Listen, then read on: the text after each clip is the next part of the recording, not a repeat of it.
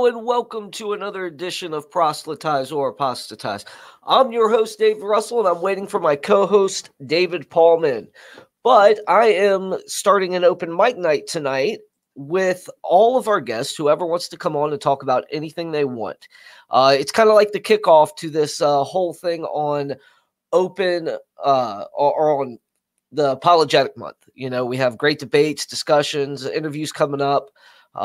We got Jay Warner Wallace on the 1st, Gary Habermas on the 6th, Fuzz Ronald on the 19th, and we've got a whole bunch of guest host debates as well. So as we get started today, if there's anybody that wants to come in now, they're more than welcome. Ask us any question you want. We could talk about whether the sky is blue or anything that you want. And that's what we're trying to figure out here. David Pallman is just telling me he's here on Facebook. I don't know if he's actually able to get in yet or not, but if anybody wants to come in, I'll send an invite. I am actually putting one out there now.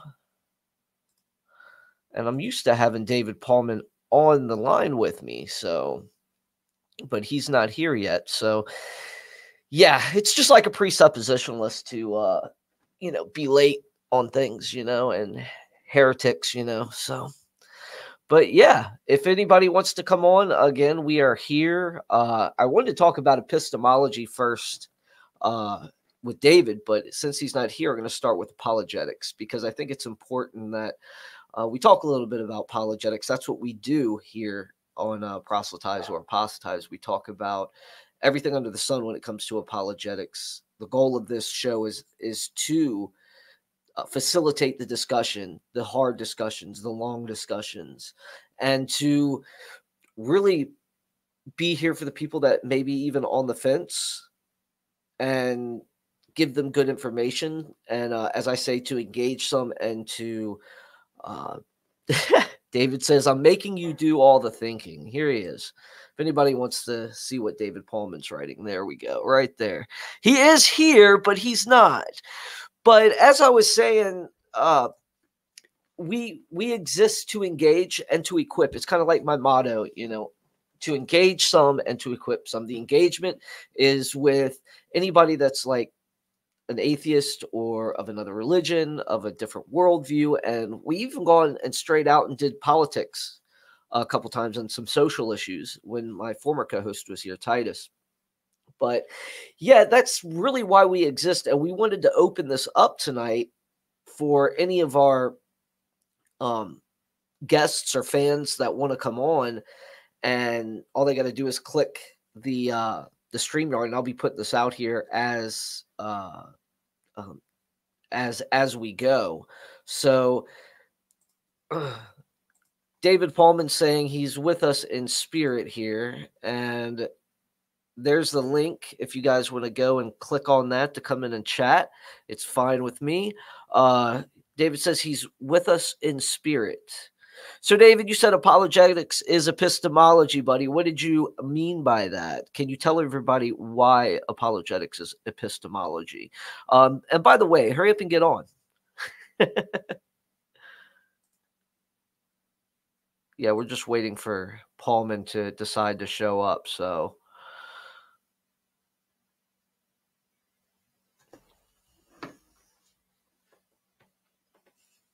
He says he's going as fast as he can too. So, but yeah, the idea that, churches need apologetics is pretty tantamount right now. I think that we have to have apologetics in the churches these days because of the type of culture we live in. So without that, without it, I don't think we're going to be able to get where we need to be. And I know I'm supposed to be doing all the I'm not supposed to be doing all the thinking here, but I think it's important because these type of conversations help us. They help us,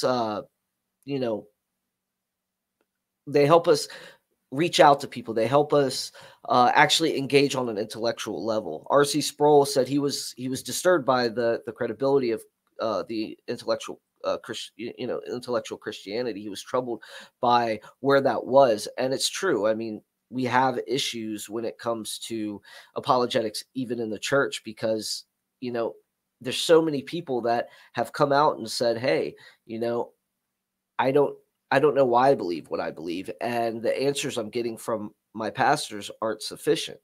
So again, another reason why this broadcast exists is to be able to give those hard answers and to help those hard answers. But as I keep trying, I'm going to keep trying to get David Pallman in here. You guys can come on or ask questions. It is all good with me. I'm here for you guys tonight.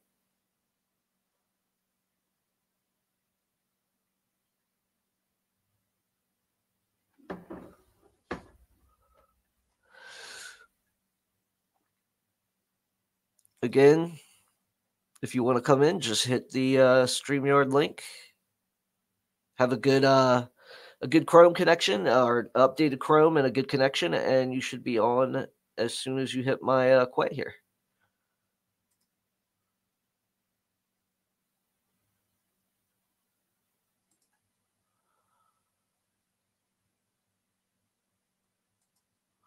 Pallman says apologetics is epistemology. But again, I asked him, what does he mean by that? Oh, he says his computer is being slow right now. David Pallman wants to know how old the Earth is. Well, David, I would say about 4.5 to 4.6 billion years, give or take. At least that's what modern science tells us. I think the question you're trying to get at is trying to go to these young Earth creationists and see what they got to say. But yeah, I would say I'm an old Earther, so old Earth creation is kind of where I'm at. I take on the RTB model pretty seriously. I think that's the best description of the Earth and how old the Earth is, and I think their model for creation is pretty legit. So I would say that definitely. David Pallman, you said you got a new computer. I don't understand how it's so slow if you just got a new computer.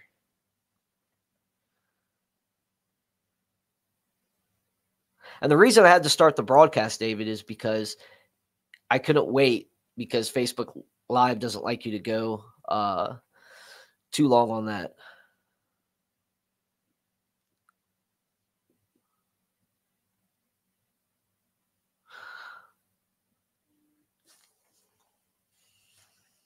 But yeah, to answer your question, the Earth is 4.6 billion years. Or yeah, 4.6 billion. Yeah, I think that's right. Let's see here. Did I polish that mic? No, that's the way it came, man. I don't even touch it when I'm not even doing anything. I push it off to the side and able to do my schoolwork here as well. So I know you're Titus. You've got the account, so obviously. Oh, look who it is. Look who decided to show. There he is. Hey, buddy. The computer wasn't working, so I switched over to phone for however long it lasts. Yeah, David, you had me stuttering and stammering here the first 10 minutes of the show. Thanks a lot, man. This show would be nothing without me. I mean, this proved it to me, man. I mean, you can't handle these kinds of hard questions on your own. Oh, I definitely can. I'm just well, I don't know. I can hear myself through your computer, so it's really distracting as well. So you're gonna have to mute something there.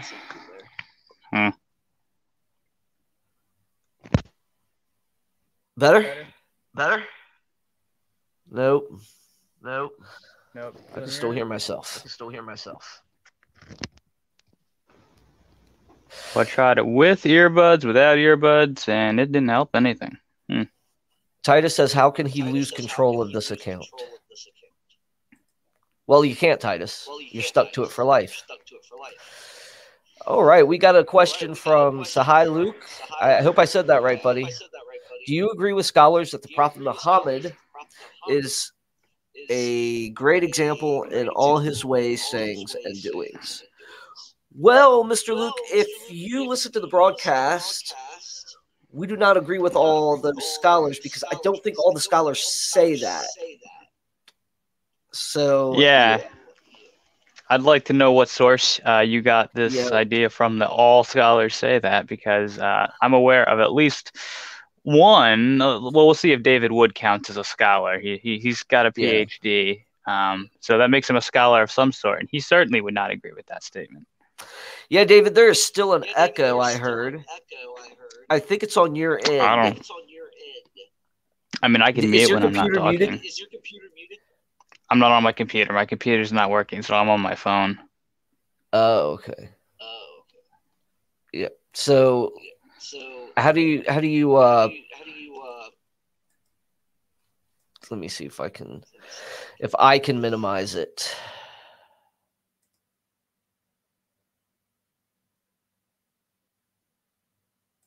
You still hear me? All right, now you can talk. Go ahead. Is the echo gone, Titus?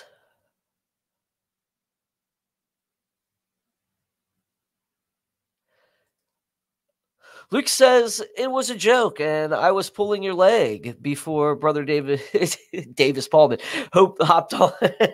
I'm a Christian. Awesome, dude. But yeah, it would be good to see those scholars if you had them. But again, yes, we get you. We get you. Just joking.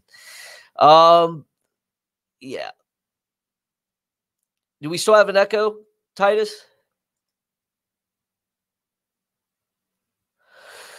All right. Here's another question. Pallman, are you a pacifist yet? Nope, not yet. All right. So yeah, Titus, I did speak a little bit about you as this broadcast started. So yeah, none of us are pacifists at all except for you. So, but yeah, we'll have to debate on that sometime coming up. See why you're still a pacifist after all the after we've disproved you several times. He said shame. Again, if anybody wants to come on, just feel free. You can actually use this link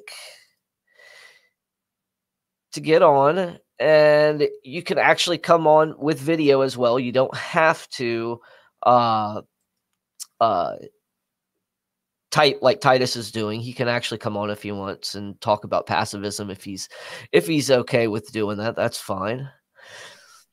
No, you got to say if he's man enough. You got to like taunt him with it to make him come on. Taunt him a little bit, yeah. But if anybody wants to come on, I got a 10-person quay.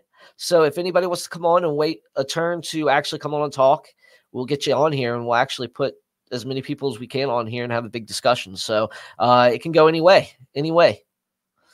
David, you were talking about epistemology. Apologetics is epistemology. Why don't you explain that?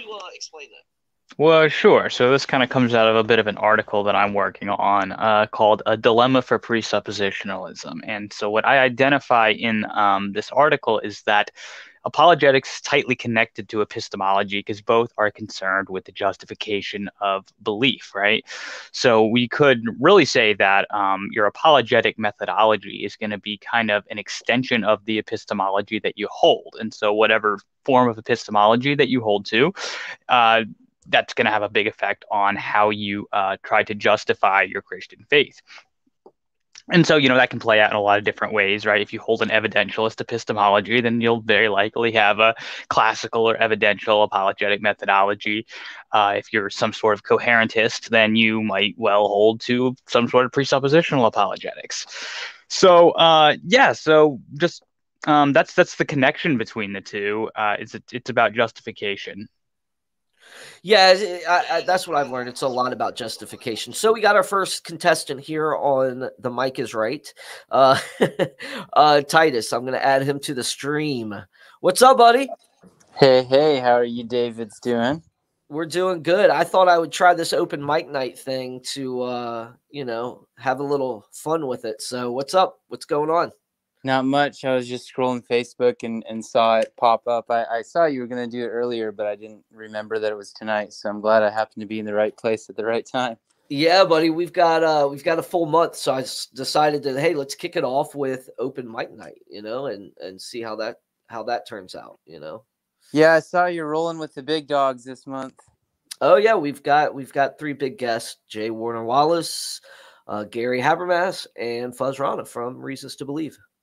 Nice. So you're We've still also doing I've it. also got I actually had to put a calendar next to my desk here to write out this month's stuff because we've got so much. We've got uh, uh, David and myself versus Jared and Jordan coming on. Nice. It's more of like a discussion, I think. So They are your nemesis, aren't they? Like since Proselytize or Apostatize started, Jordan has been kind of like the arch enemy atheist, and now they started their own show.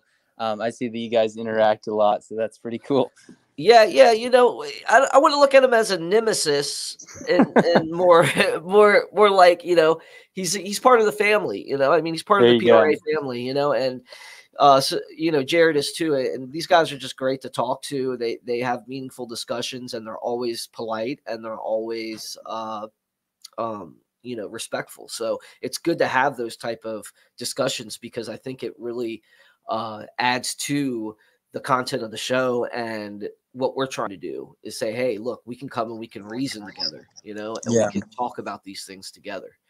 But yeah, so you wanted to jump on to talk about passivism. Yes, let's do it. I'm always down for that. All right, man. Give an opening statement. You got 5 minutes. Go. No, I'm just joking. So yeah, if nobody knows, Titus is a pacifist, and we've had actually, I would refer you to the show. We actually had Titus on before he debated Doug Wilson, and just to kind of like give him some pushback and you know, go, you know, so he could prepare a little bit, but not like he needed it. He's pretty good on his own. So, anyways, Titus, tell us why your Mennonite background leads you to be a pacifist. It's the Bible, not my Mennonite background. Oh, you sure about that?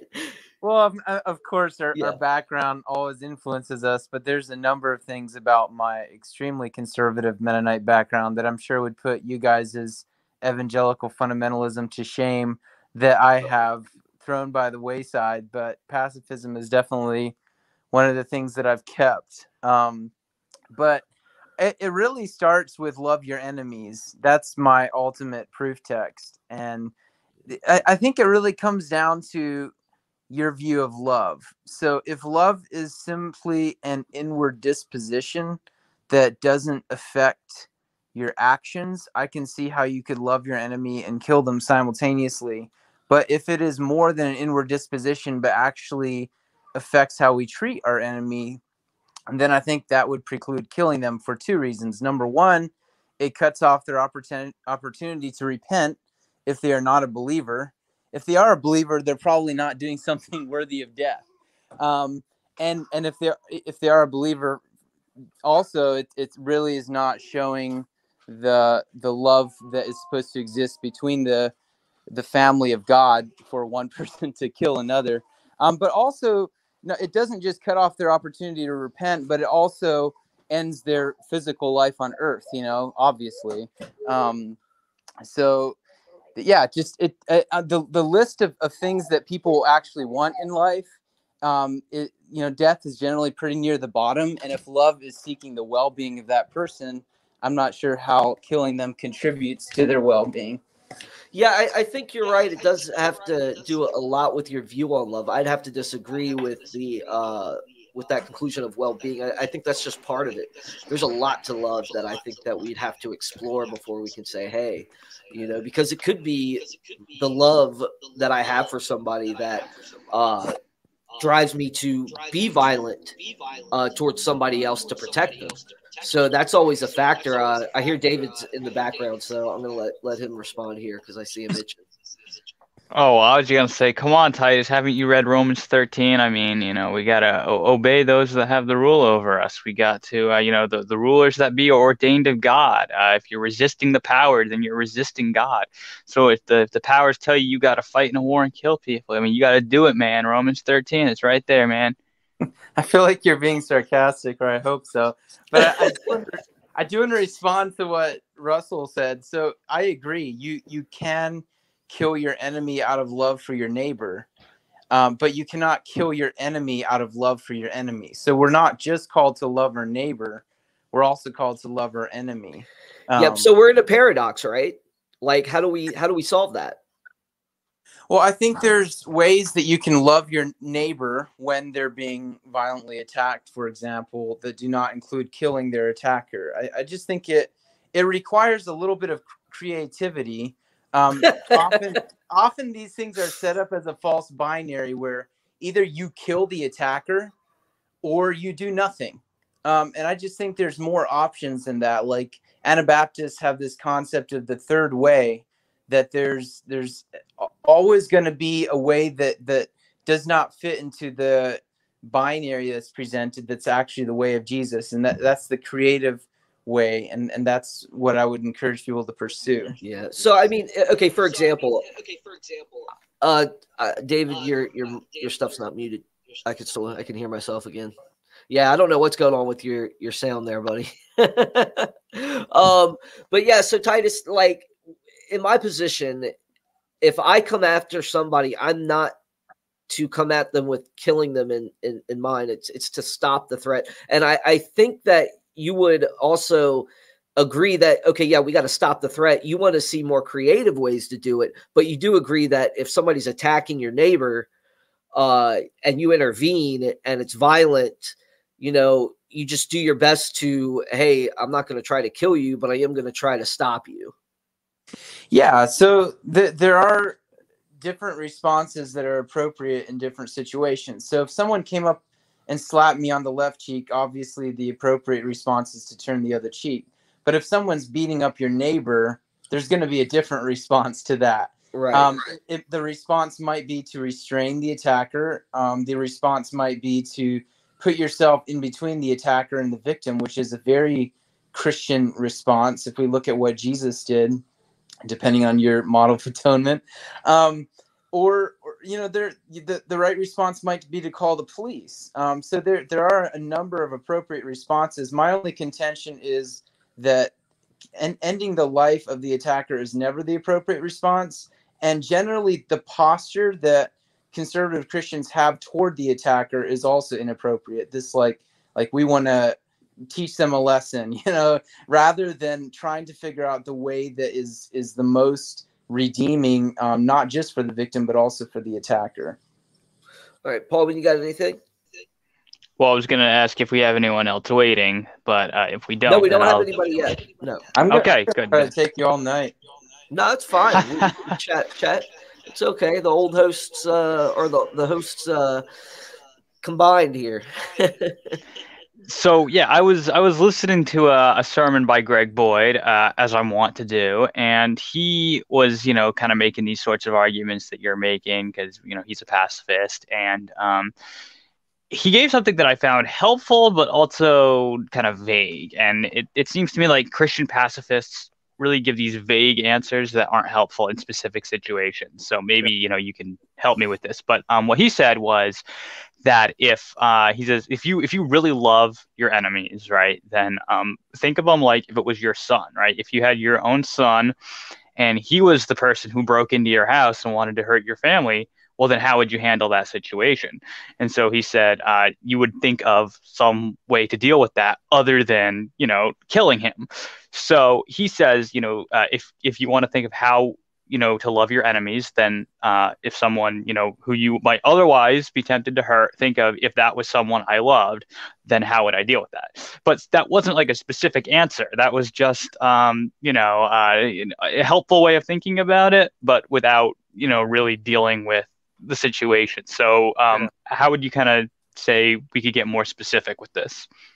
So you're setting up a hypothetical situation where a thief comes into my house with a gun to steal what I have?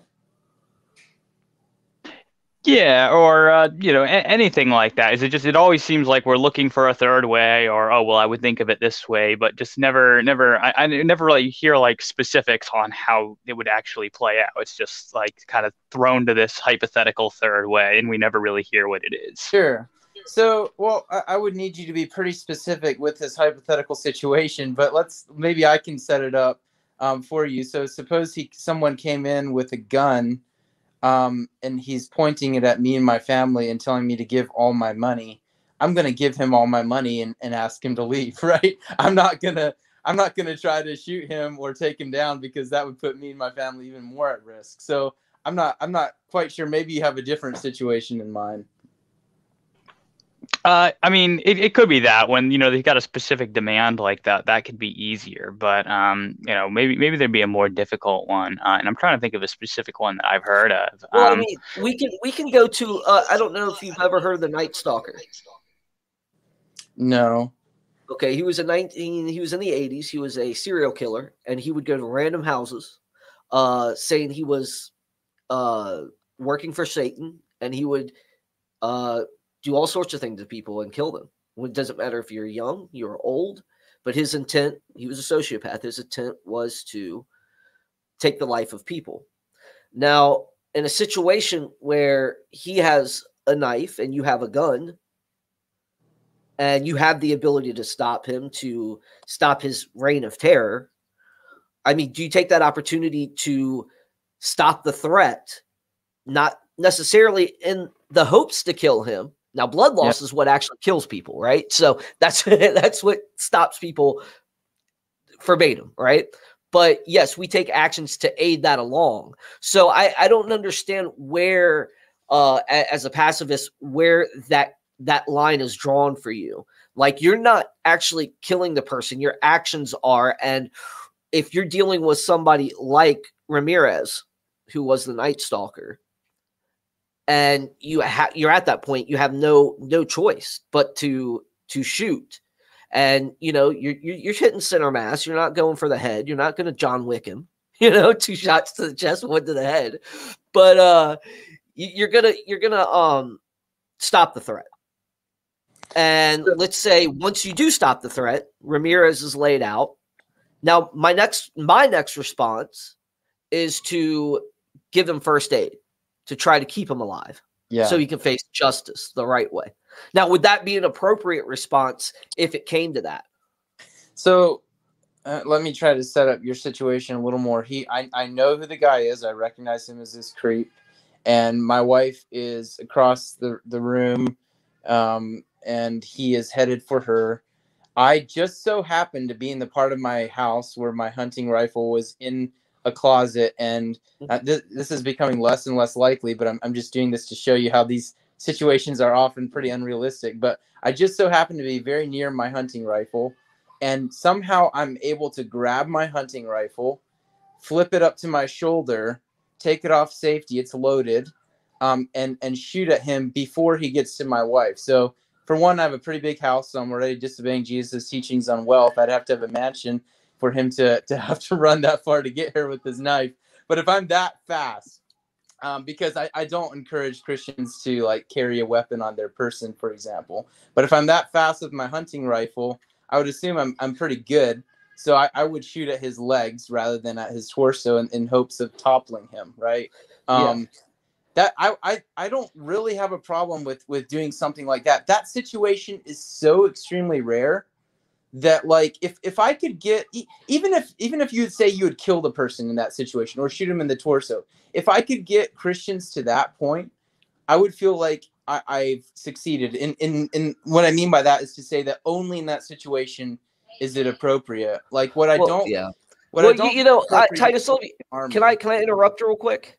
Sure. Or okay, because you do make it sound like it's an impossible scenario, or it's less likely. Yes, they are. These type of situations are the unlikely situations. They are the unlikely ones. So yeah, they are rare, and it's a shame that people get away with hurting people more than good people are able to stop them. I agree with that. But let's say, I just wanted to, and you already pretty much answered it, but it's not uncommon. Let's say you were coming home from hunting, getting food for your wife, and you got your conies in your hand, and you walk through the door and that's where you find it. Those situations do happen.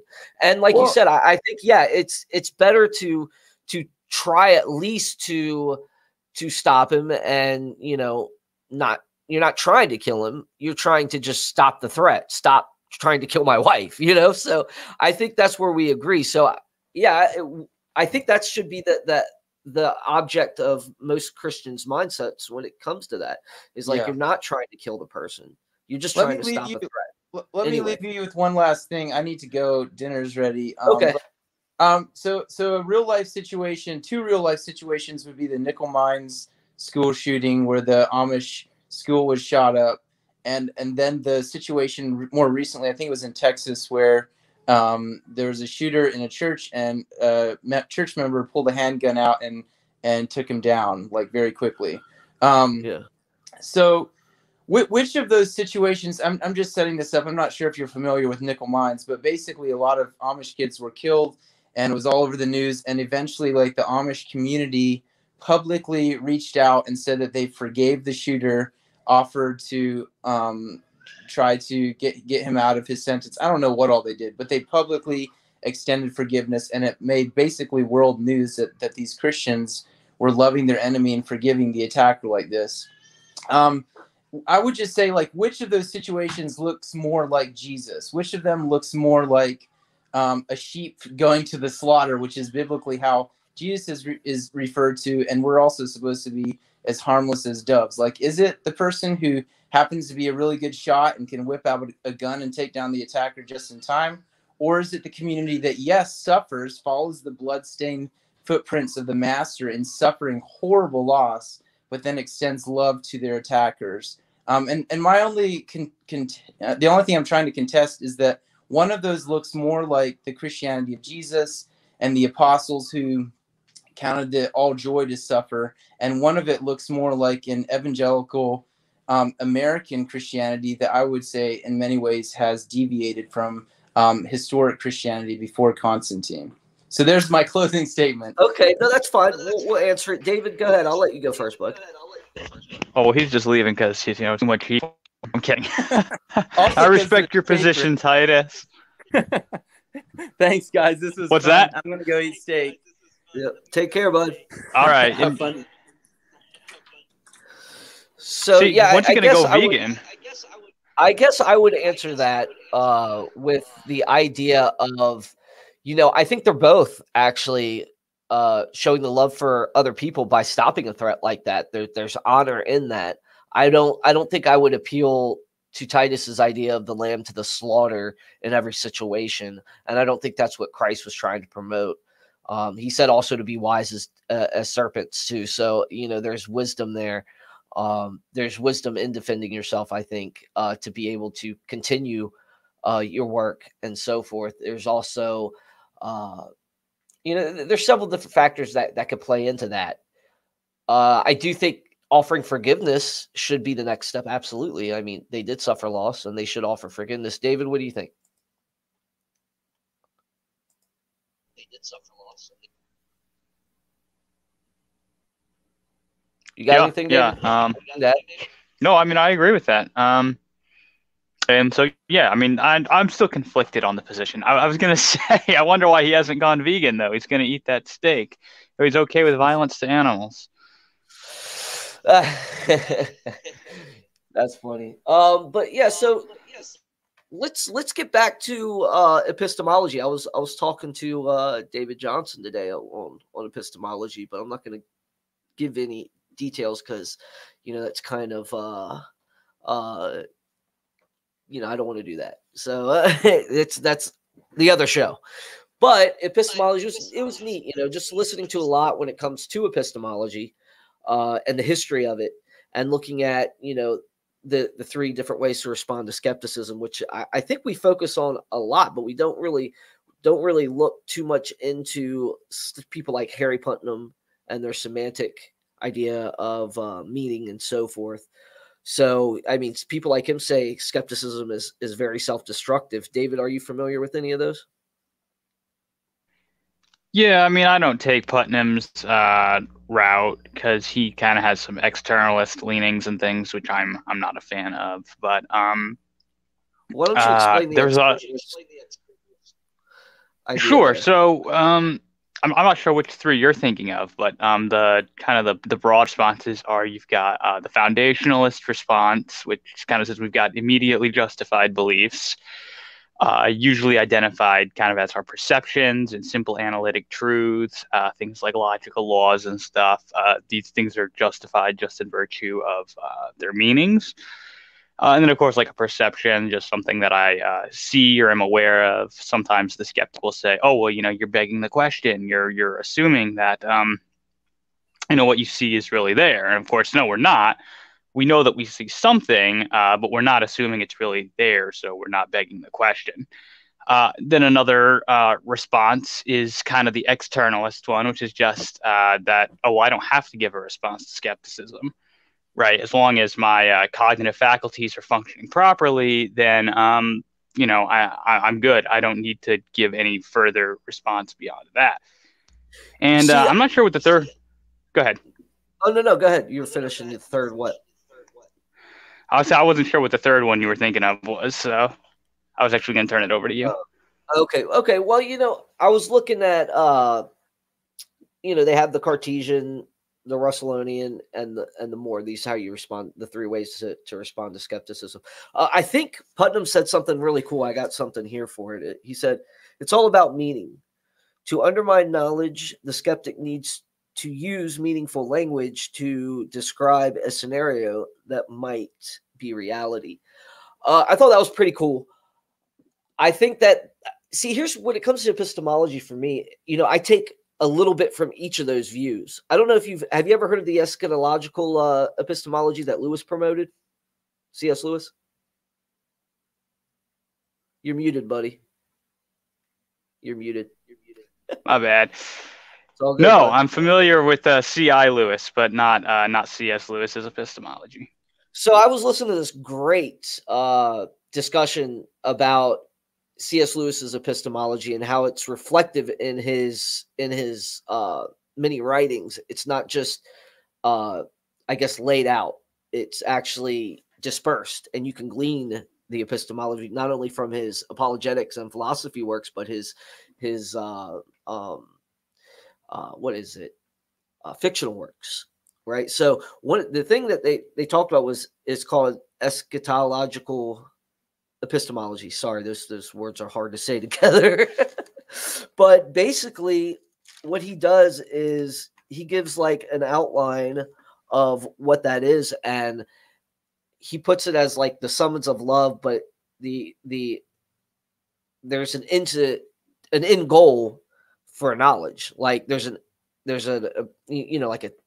I don't want to say a teleos, but there is this idea that, it's built in there. It's built in, into that calling, it starts with like some sort of calling that you have, and I thought it was really interesting the way they're talking about it.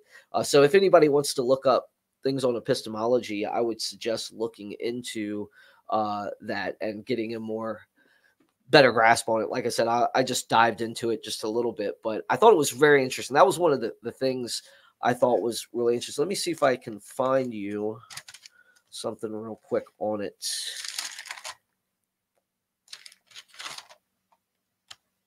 But go ahead, David. You could talk. Yeah, I mean, I'm familiar with Moore's refutation of skepticism. Moore basically would just hold up his hands and say, "Oh, here, I got two hands, so I know that skepticism's wrong." And you're ridiculous for doubting. Yeah, I would, of course, that my response to Moore is just, that it's begging the question, because that's what the skeptic wants you to justify. But he gave like the very commonsensical one. And Peter Klein gives a similar response to the one you were referring to before, that skeptical like scenarios, skeptical questions and stuff, they presuppose a certain degree of knowledge. It might be possible for the skeptic to escape that, just, saying he's granting those assumptions for the sake of argument and still showing that you can't have knowledge. So sometimes I think skepticism is harder to refute than that, but there's certainly something to be gained in some of these responses. Minimally, they're interesting. I think the Russellonian one's pretty good too, where, and I've used it several times, is when, you get to the point, it's like, I just don't have any good reason to deny that I have two hands in front of me, and I think that, for me, that's the route I've taken so many times. But, if you examine these things, they have their own problems too. So it's like, can we come to a complete theory here, or is it one of these things we're going to be discussing forever? It kind of reminds me of the age-old painting of Plato and Aristotle walking together, and Plato's pointing up and Aristotle's pointing inward with his little book there. So yeah, it comes to that. I mean, are we ever going to figure that out? One day maybe. Yeah, a lot of the hardest questions of philosophy are kind of the ones that endure, right? Like the problem of the criterion or the Agrippin trilemma, right? Like these problems go back to ancient philosophy, and there's still not, any agreed upon answer to a lot of them. So people make like big deals out of modern problems, like the Gettier problem that just like came up since the 1960s.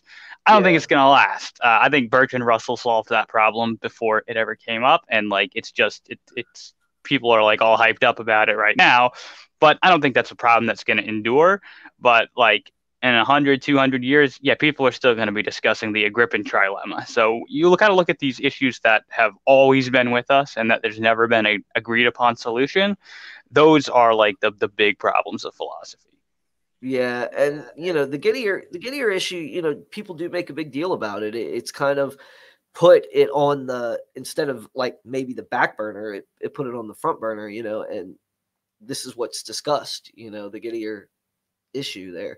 So, and that's justified true belief, right? So the issues that are conservative, but even if so, I see there's problem with every model that you put out there. I mean, there's several.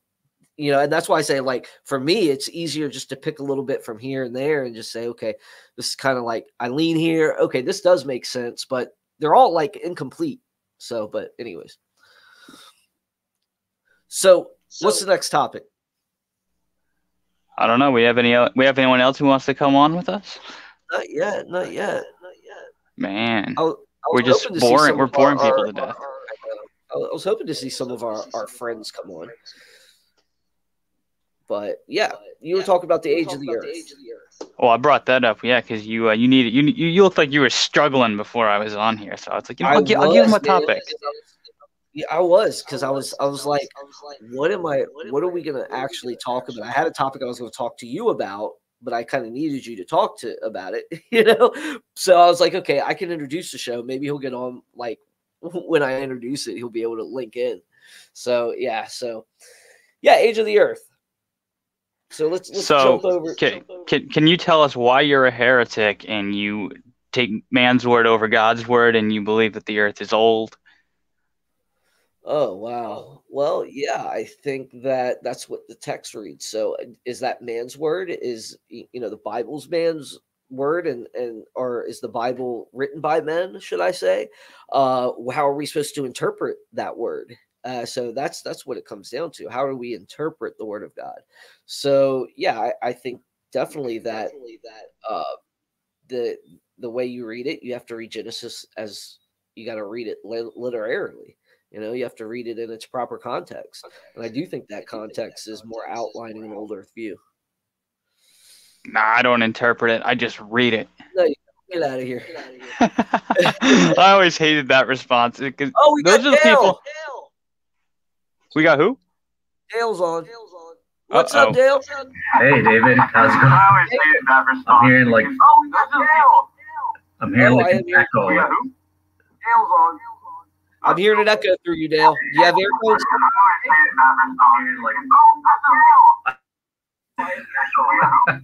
I just hear David Russell saying like, "Oh, it's Dale," like a million times. Yes, because you gotta mute your mic when you're not talking real quick. Mute my mic. There you go. And Dale, put some earphones in, because that's what's causing it. And try to see what port you're using for your audio there.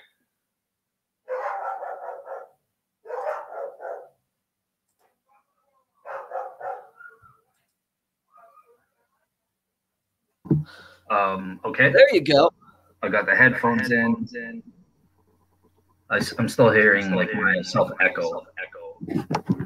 Yeah, I don't know why you're hearing yourself echo. Let me mute mine and we'll let you ask. Give it a try now.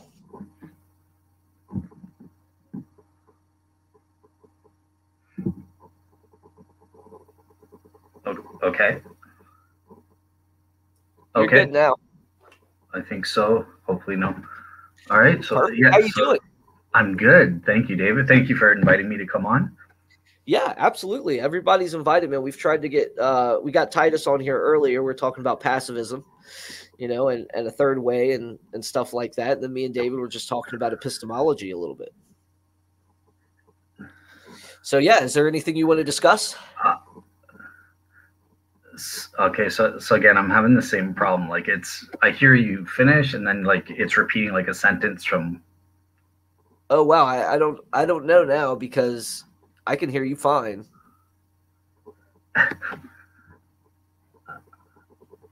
I'm hearing myself talking now. Oh man! All right, well, how about you try again, Dale? Like hang up and then try again. All right, so leave studio. Okay. Yeah, leave studio to try again. So David. Where were we? Well, you got to unmute your mic before. We were talking about people who don't know what they don't know, right? The people who say they don't interpret the Bible, they just read it, right?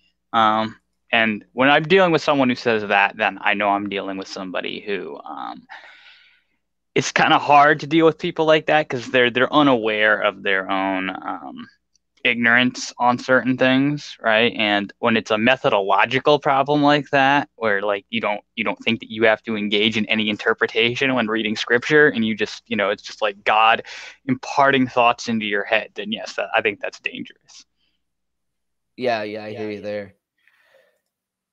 I'm trying to see if this may be an issue on my end. Why don't you try it again, David? Start talking here. Let me see if there's something. Dale's back. But yeah. So Dale, you back in yet? I am back in, but once again, it's the exact same thing. Like I'm listening to conversation, the same thing over and over again. That you guys wow. I don't know. Me and David Johnson were having issues earlier today too. I don't know if it's just something on my end or on the the stream or what. Titus came in though pretty good.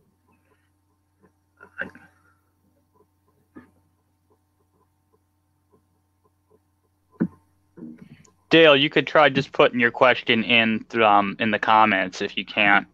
If this way is not working. No worry. Okay. So that's what this is. I'm just supposed to ask you guys. Yeah, anything you want. Oh. Or you could talk about anything you want.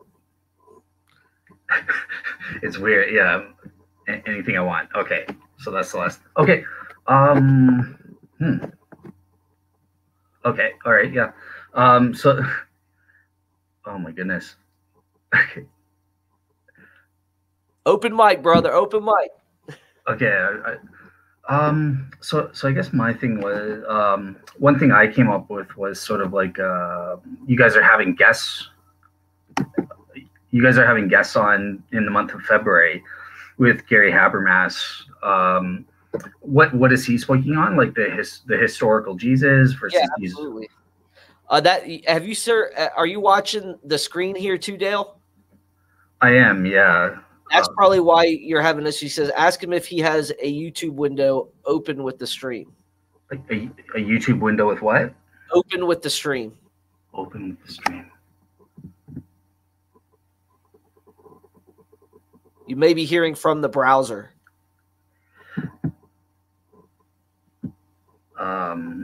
Okay. Yeah, I have no idea what that means. Like, remember, I'm not a. Yeah. So, what do I click to stop hearing from the browser? Click. Take out the YouTube window that you have open with the stream. Keep the stream going, but keep the YouTube thing up that you're watching. Turn it off. Oh, okay. Yeah. Can you hear us now? Yeah. Oh, thank goodness. Okay, you guys are actually normal. It's not like a million voices at once. All right, we got got another guest too here. So yeah, Dale, go ahead and ask your question, and then I'm going to bring on our next guest too, so he can respond to us as well. Okay, so yeah, if you guys are talking about to Gary Habermas and the topic is the historical Jesus, I guess what do you guys think is the best evidence that the historical Jesus is true? And what do you think is the hardest evidence on the mythicist side to deal with, proving that Jesus didn't exist, allegedly? Awesome. That's a good question. David, I'm going to let you hit it first. I just want to welcome Darth Dawkins. How you doing, bud? Yeah, that's funny. I thought maybe he was having a problem with the browser, but now that I've entered the stream, now I'm hearing myself. You're hearing it through David Pallman's mic. All right, now does it sound normal? Yeah. Yeah, it's David Pallman's. He's having issues too. Okay. It's all good. Yeah. I'm the only one with awesome, man. I just wanted to welcome you before we get started talking about this historical Jesus. David, go ahead and respond. All right. So you asked the question, like, what's the strongest evidence that the historical Jesus is true? By that, do you mean that there was a historical Jesus who actually existed, or that that there was a historical Jesus, but that he's the same as the Jesus that we believe in? I'm not sure which question you were asking there. I guess the former. Just like a general. Okay. Yeah.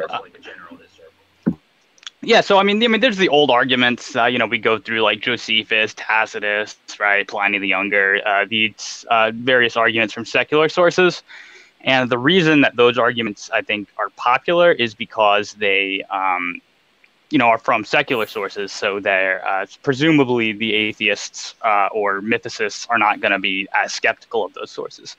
But I think that the best evidence is just the New Testament itself, that we have the best evidence in the New Testament. You need to give, or at least the mythicist needs to give, some kind of explanation for how you have these stories coming up, and at least in some cases, purportedly eyewitness accounts being written about Jesus. If there's absolutely nothing there, then some really strong account has to be provided that's got better evidence. That's simpler than just the hypothesis that Jesus existed. And I know that there's different types of mythicism. Some will grant that there might have been some sort of like quasi Jesus figure or something like that.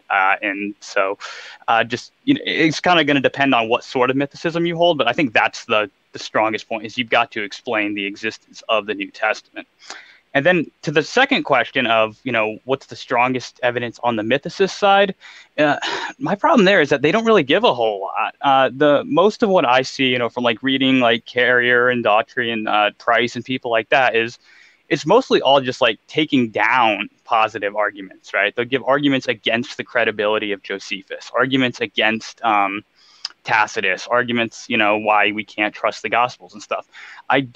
Or at least I haven't seen a whole lot by way of positive argumentation for thinking that Jesus is not a historical, or was not a historical figure.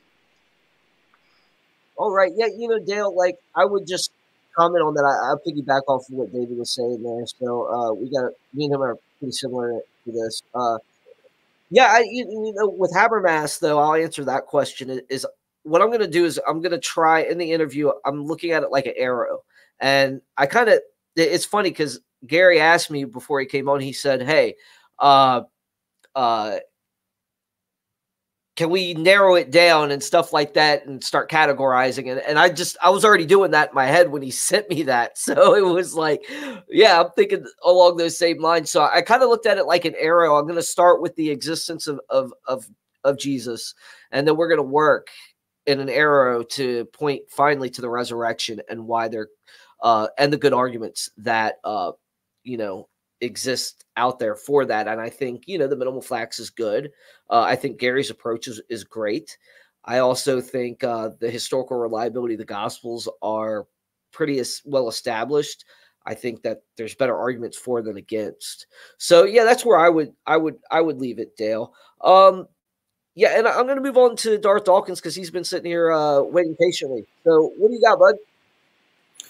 Well, I debate atheists on a regular basis and defend Christianity on Discord, and occasionally I'll be devil's advocate, and I'll converse with naive Christians who think they can debate, evidentially for the Christian worldview, and I'll simply point out, you could successfully persuade somebody that Jesus rose again from the dead. Then they can just sit there and say, well, it doesn't follow from that there's a God. In a large universe, sometimes strange things happen. What are you going to do then? Yeah, that's a good. I'll hit this with this. I'm going to keep apology. So I try to meet people where they're at. You were breaking up. Could you repeat your last two sentences, please? I'm a cumulative case apologist. So I like to try to meet people where they're at. That doesn't work.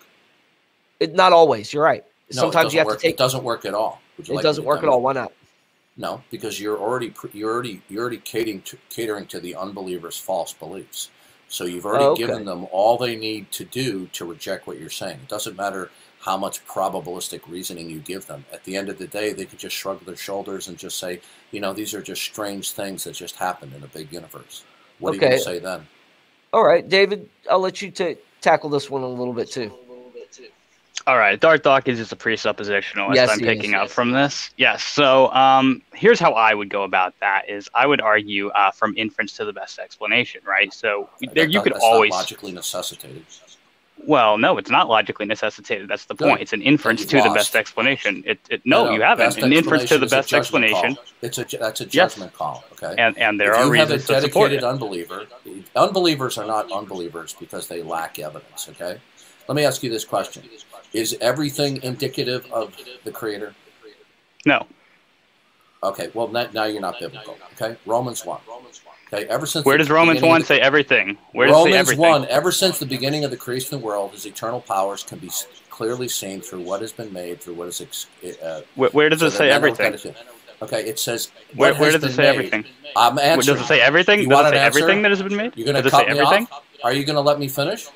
You've been cutting me off through this whole conversation. No, I'm pointing out to you that you're making a fundamental mistake.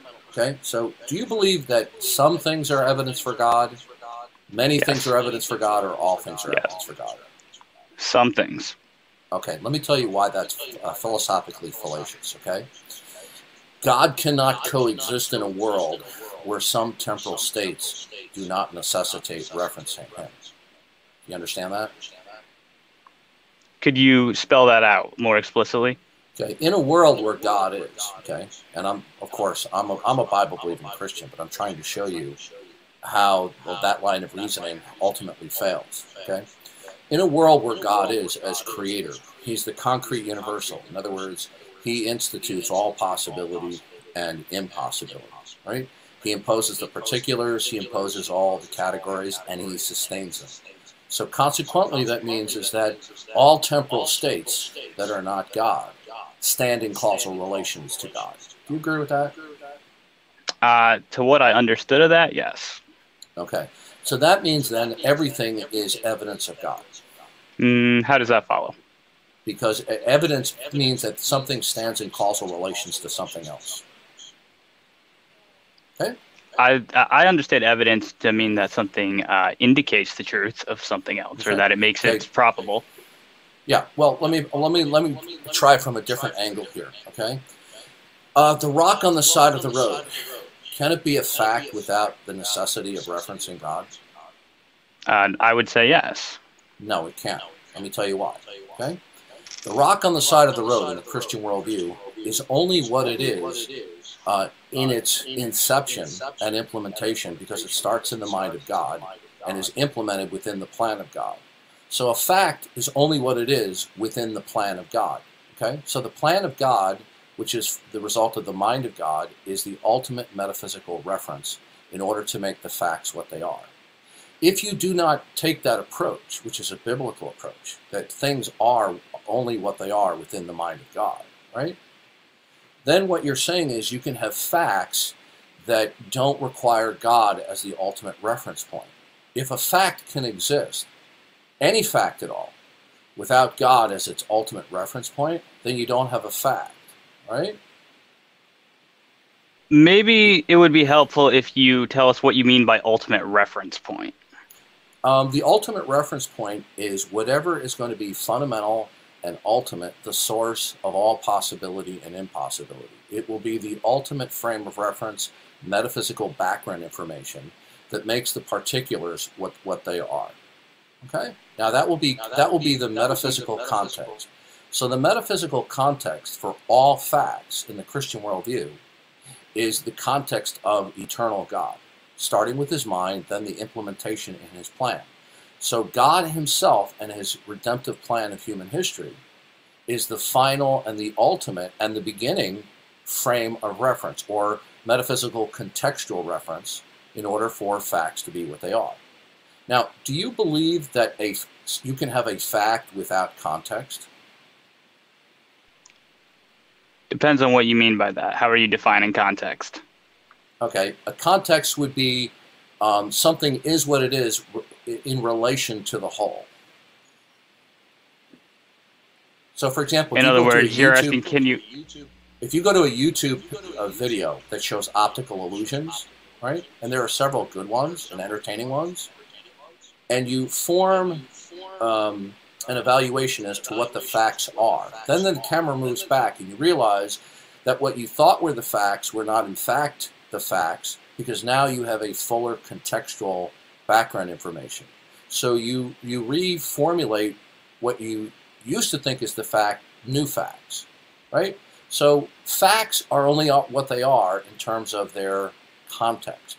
Now, for any given fact, there can be several concentric rings, metaphysically or in a worldview, that makes the facts. But the ultimate contextual situation is going to have to be that it is God, right? Now, if you present facts implicitly or explicitly that do not reference God, then you have no facts at all. They will simply be brute facts.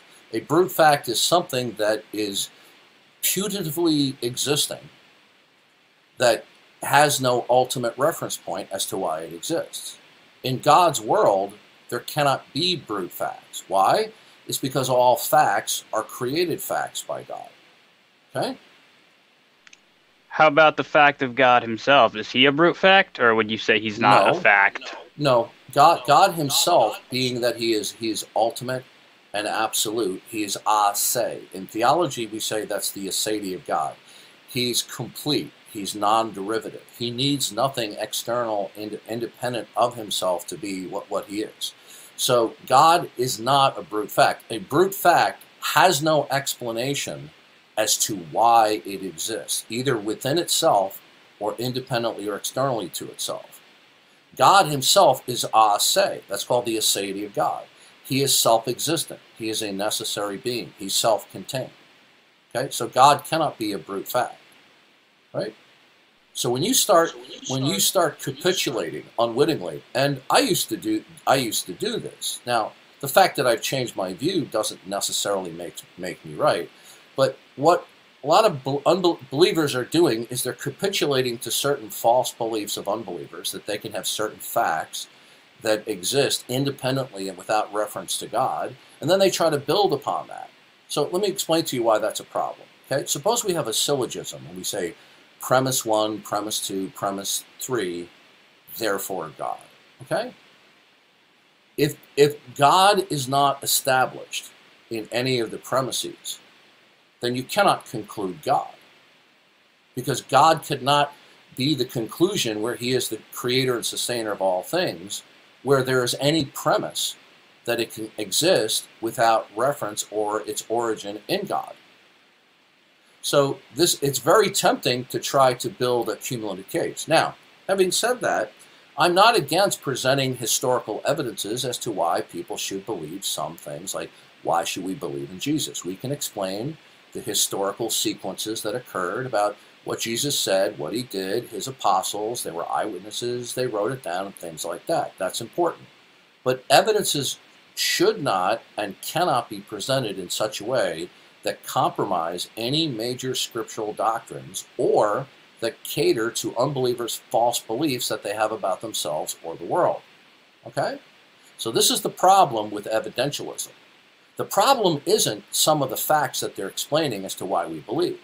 The problem is they combine an appeal to certain historical occurrences, which is fine, but they mix that with catering to one or more of the false beliefs of an unbeliever. So, for example, that the unbeliever possesses autonomous reasoning, that they can reason about this world, about any facts at all, without starting with the acknowledgement of God as creator, or that God is the ultimate contextual reference.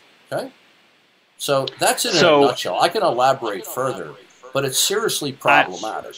Yeah, I get you, Darth. David, I'll let you respond. Thanks for calling, Darth.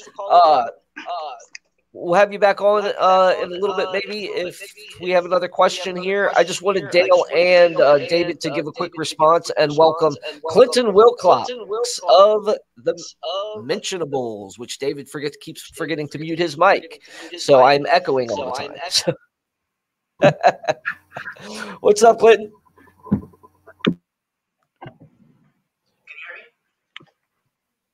I can hear you barely.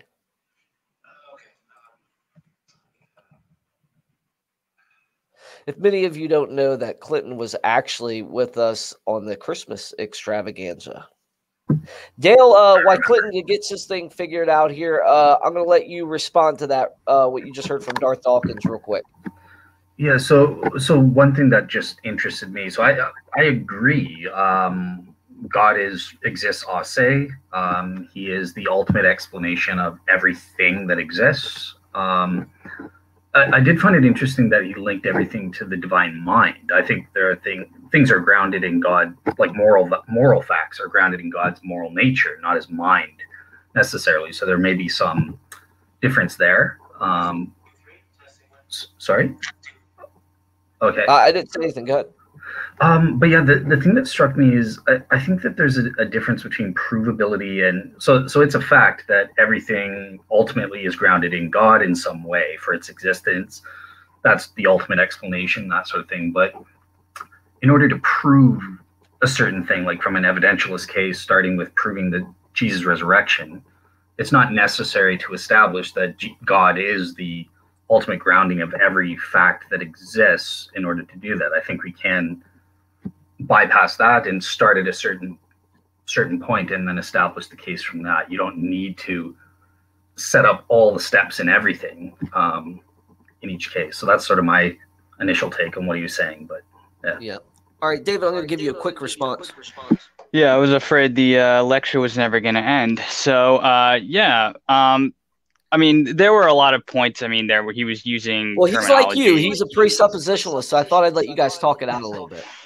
It's unfortunate that, he will throw, like, these statements out there, and I'm kind of, like, wish he would define some of the terms in there. But in any case, I'll go to the one point is that he says that, for example, evidentialism is predicated on the view that human reasoning is autonomous. And of course, it's not fully autonomous, but it is autonomous in the sense that we do not believe that you have to presuppose the existence of God, the truth of Christianity, the truth of the Bible, anything like that. So yes, I would defend the truth that human reasoning is autonomous in that way. And like Greg Bahnsen would argue against that by saying, you got the problem of the criteria, you've got the problem of induction, you've got the problem of deduction. And yes, we have these problems, but we can solve these problems through autonomous human reasoning. So these don't seem like they present much of an argument against it. So his entire speech there was predicated on the assumption that human reasoning is not autonomous. Well, that's where the argument needs to go then, and I'm happy to defend that human reasoning is autonomous. And so if it is, then, the presuppositionalist, his argument is not going to go through. Right on. Well, again, we have Clinton Wilcox. Clinton, what's up, man? Hey, how's it going? Oh, so way better. Yeah, because I was originally going through my my laptop mic, but I'm here with my friend Devin Palou, and I went and grabbed his mic because I figured that would sound a lot better. Nice. So what do you want to talk about, bud? Well, I'm not sure. I actually don't know what this open mic is all about, so I'm just kind of here checking it out. Yeah, also, man. I felt naked without my hat, so I had to go grab it too. Yeah. I always have this. This is my signature hat, so it's like, I get you there. I get you. But yeah, so yeah, obviously we just got bombarded with presuppositionalism, which it's cool. You know, we can talk about presup. That's fine. And because David Pallman's a presupper, I allow that. You know, so okay. Right. Yeah, that's what Nick Peters tells me. Yeah, yeah. What on earth is between you and Nick Peters and David Pallman? What happened? I just gotta ask. Oh, just fun picking is really what they're doing. Yeah, friendly rivalry kind of thing. If anyone found out why Nick Peters has it in for me, like, please let me know, because I don't know what I did. Yeah, well, it's great when we bring you on, because he stops picking on me when that happens. That's funny. But yeah, I mean, we've been talking about the resurrection a little bit. We talked about presuppositional epistemology. What tickles your fancy in apologetics, Clinton? Well, I mean, I kind of found Darth Dawkins to be kind of arrogant and pushy. I would kind of encourage him to, be a lot more, open and receptive to other people who disagree, because you'll be able to be a lot more convincing if you're not just telling people, you're wrong and speaking down at them and saying, let me educate you on why you're wrong and I'm right. So yeah, that was just, just a little, that was something that was just kind of my own pet peeve. Yeah, a little bit. Yeah. He did interrupt David quite a few times, and then was upset when David was trying to respond and got on him for interrupting him. So respect's got to go both ways there. And I don't mind hearing the presups case. I really don't. There's some things I think that they do well, and there's a lot of things I don't think they do well at all. But that's a different position there. David, go ahead. I think the entire presuppositionalist edifice is, no offense to my presup friends, but I think it is really garbage epistemology. I don't think there's anything of value in any distinctive of presuppositionalism. Now, that's not to say that they don't have anything good in their system. It's just that whatever I find useful in the presuppositionalist system, every other system adopts that as well. So they can't claim to have a monopoly on transcendental arguments, moral arguments, right, exposing incoherencies within other worldviews. Everyone does that. So whatever is unique to them, which to me goes back to this rejection of autonomous human reasoning, that's just wrong. Human reasoning is autonomous, and sorry, that's just the fact of the matter. Yeah, I mean, God himself says in Isaiah, "Come, let us reason together." He gave us a rational nature. Surely he intends for us to use it. So I'm a classical apologist myself, and I think presuppositionalism itself is actually they agree that it's circular. They just have this wacky idea that it's a virtuous circle, where I study logic, and I've never once seen a logic textbook or a book on fallacies ever say that circular reasoning can be virtuous. So like you were saying, even in classical apologetics, the transcendental argument is used in classical apologetics. We agree with them that God is the ultimate standard of morality and beauty and even reason itself, but that doesn't mean that atheists can't also reason. It's like God has even said that he's placed the moral law in our hearts, so obviously we can engage in moral reasoning even apart from God. So I would agree as well. We've got another guest on, Travis Worth. Travis, say hi, buddy. Hey, how's my audio? Yeah, it's good, bud. I can hear you. Okay, cool. Yeah, I'm just setting up my new laptop and working on my homework, so I saw you guys were on, thought I'd see what's going on here. Yeah, man, we're just talking about anything and everything. We're just talking about presuppositionalism and how we're all classicalists here. And I'm an accumulative case guy myself, but I do use a lot of the classical methodology in any type of formalized debate. Darth Dawkins is actually challenging you to a debate, David. So if you ever want to do that on a presuppositionalism, we can make that happen. Darth, I am not ignoring you, buddy. I am just giving everybody a chance to speak. What's up, Darth Dawkins? Yeah, so what's this is the first I've heard of this open mic. Caleb Johnson actually sent all of the mentionables a message and say, hey, if you're not doing anything, maybe go pop on here. Is it just kind of a general discussion? Man, just having fun. We're kicking off February, so we've got some really good stuff coming up in February. I would say just check it out. We've got Jay Warner Wallace on the 1st. We've got Gary Habermas coming up on the 6th. And you've got like a God's Not Dead kind of thing going on here. Yeah, and then I've got Fuzzrana that's coming on later in the month too. Okay. And then we've got several discussions that our guests have put together. Travis is one of them, and Dale is going to be on that too. So yeah, it's just going to be a great conversation all the way around. So yeah, I had a lot of fun. I had Fuzzrana on my podcast too last year. Oh yeah, yeah. Guy. You know, Reasons to Believe, they are, and guys, if you don't know who Reasons to Believe is, get to know them. They are super nice, super friendly, and they're willing to interact with you. Yes, definitely. They're the ones I actually came to faith through, and I'm actually enrolled in their school working on my certificate of science apologetics through them. Oh, that's cool. Yeah, I saw that they had that out there, but I couldn't sign up for that too, and then be doing 3 to 4 classes at a time. So yeah, see, I got 2 going on in addition to the Reasons to Believe thing. That's why I heard. I don't know exactly what David, you and Darth were talking about, but I strongly disagree. I think apologetics is best through an evidential case.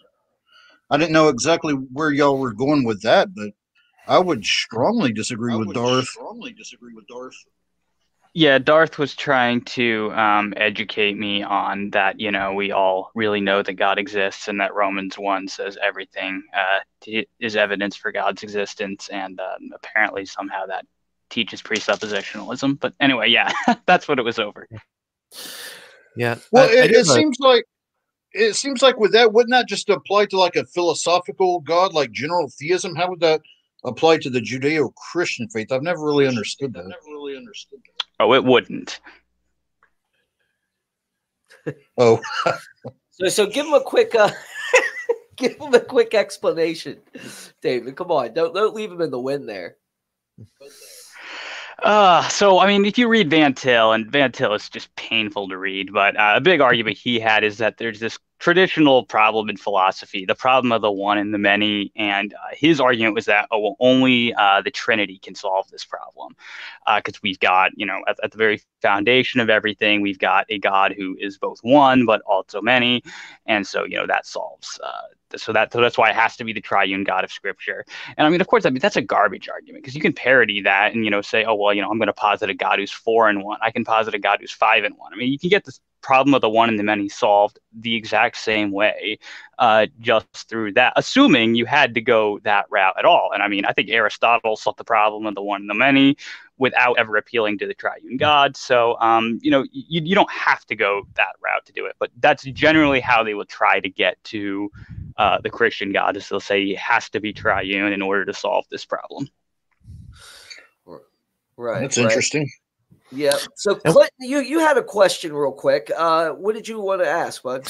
Yeah, so actually something just kind of occurred to me when you brought up Reasons to Believe. Hugh Ross is someone that I've been familiar with for a while. I've, for most of my life, been a young Earth creationist, but I fairly recently became an old Earth creationist through listening to some of the lectures by William Lane Craig. I'm not an evolutionist. I'm still very much skeptical about evolution, but I'm more accepting now of old Earth creationism. And yeah, I see David over there celebrating, David Pallman, but I should probably state I'm not 100%. Like, I could not. It's not the case that I couldn't be persuaded to go back to young Earth, but I think because the evidence is so strong for an old Earth, and the chapters of Genesis, you know, Genesis 1 and 2, can be open to a different interpretation. I think that old Earth is kind of the way that I lean. But I'm actually going to be homeschooling my nieces starting this next year. And I'm going to go through an organization called Classical Conversations, because I'm very much also in favor of, you know, the classical style education. I'm a Thomist myself, and I believe that's the best way to educate. But the question I was thinking of is, because I'm planning on also giving them, you know, teaching them, you know, the Bible, apologetics, philosophy, things like that. And so I would just kind of wanted to get your guys' thoughts on how do you know, I guess because one of the things that's probably going to be touched on will be creation versus evolution.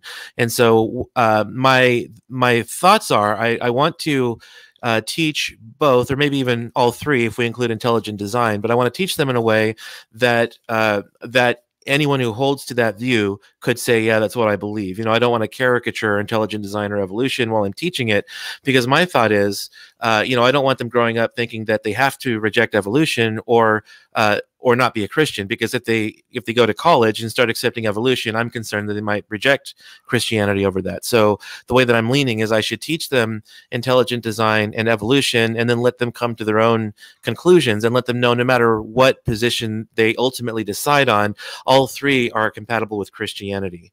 What do you think about that? Oh, just real quick, I saw a comment from the Magic Man, and yeah, I totally agree, Magic Man.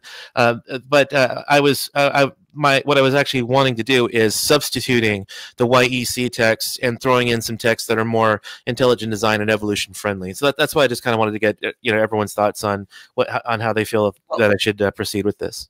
I'm gonna let our professor, our notorious professor here, Dale, answer this real quick.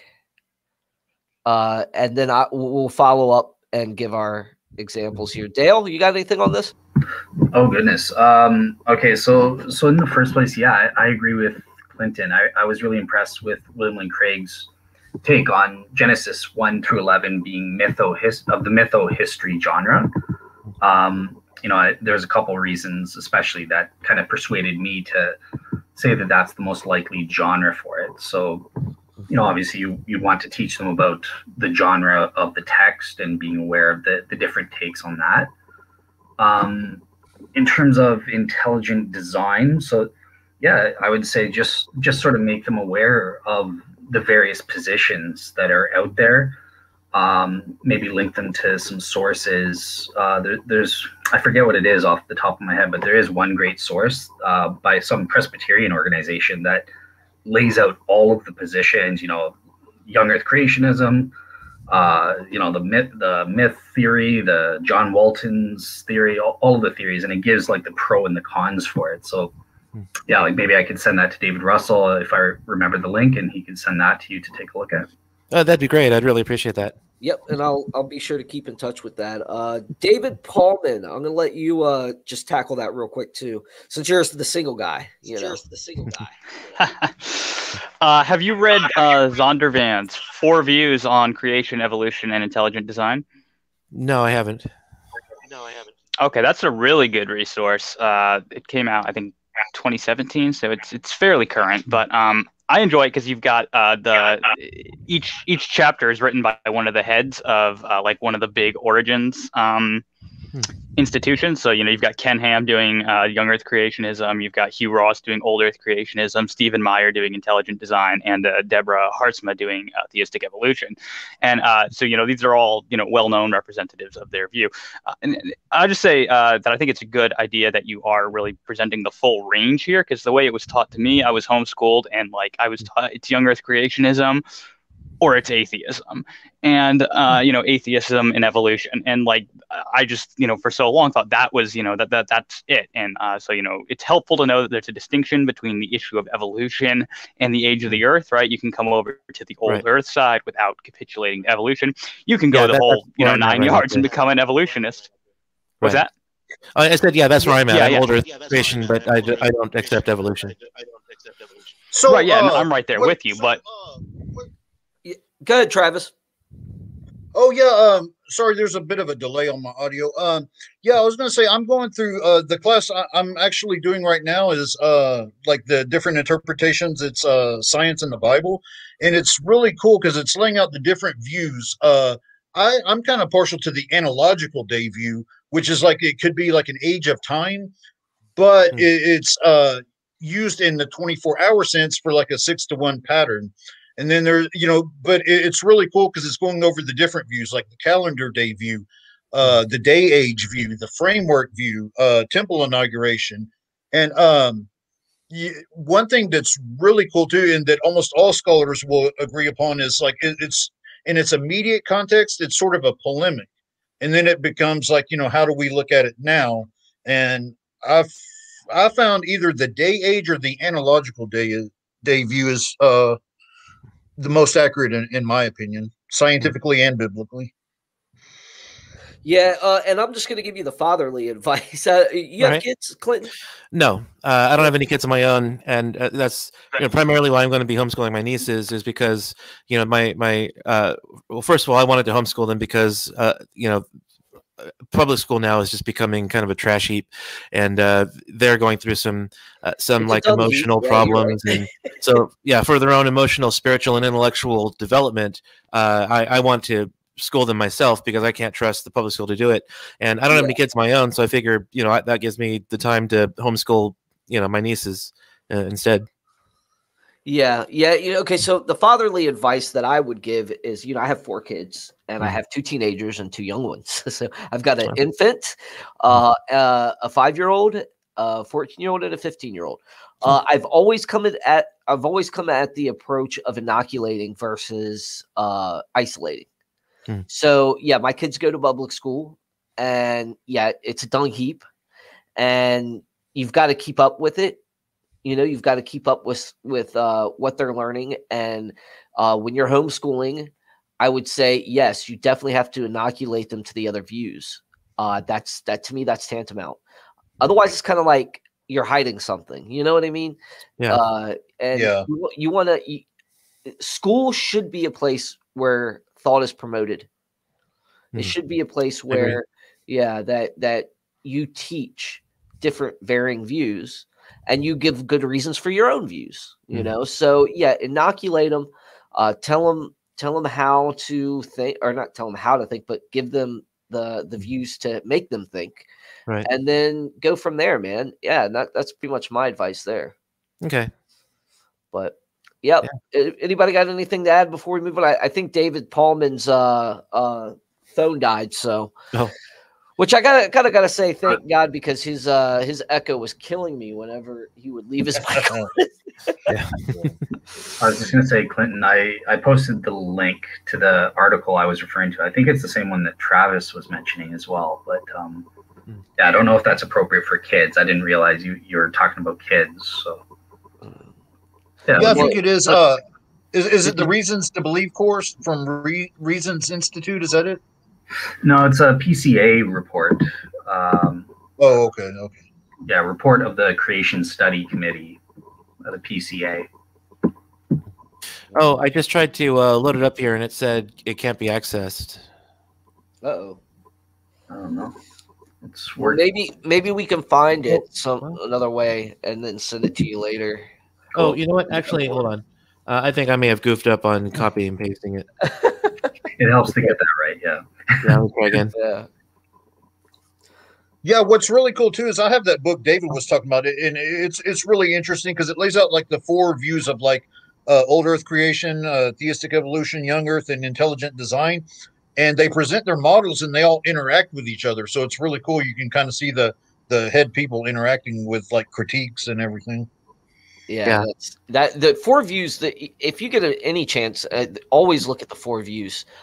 This is like isn't a new movement, but they have a lot of books. They have 4 views on apologetics, providence, foreknowledge. I'm going through the foreknowledge one right now myself, which is pretty cool. Oh, nice. So they got William Lane Craig in there. They've got Hunt in there. Who else? Greg Boyd.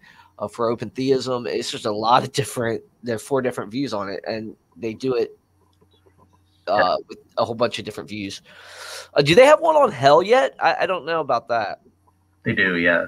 Counterpoints, yeah.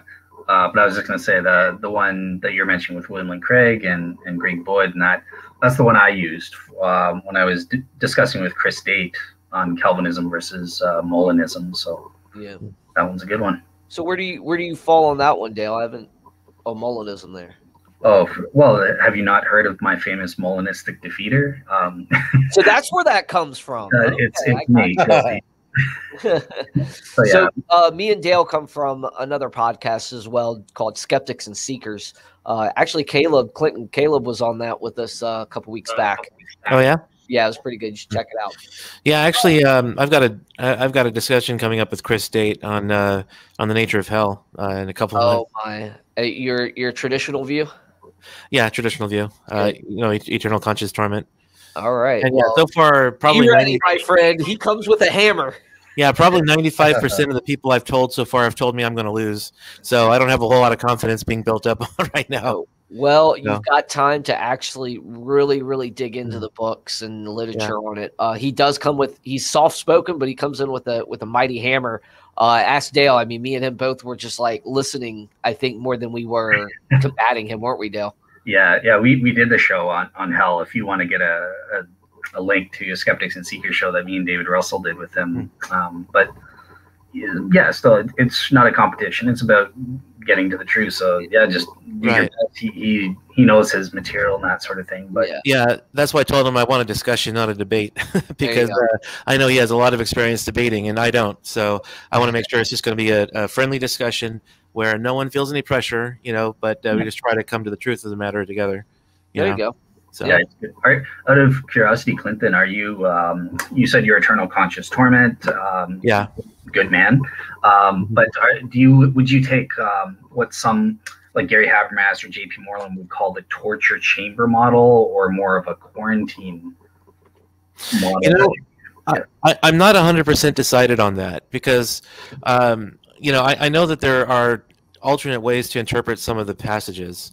So I don't know. I'm not 100% sold on that. I do believe it's eternal separation from God. So it's at least eternal quarantine. But I do think that there is a sense of punishment in there, as to whether it's a full-blown torture chamber. I'm not 100% sure about that.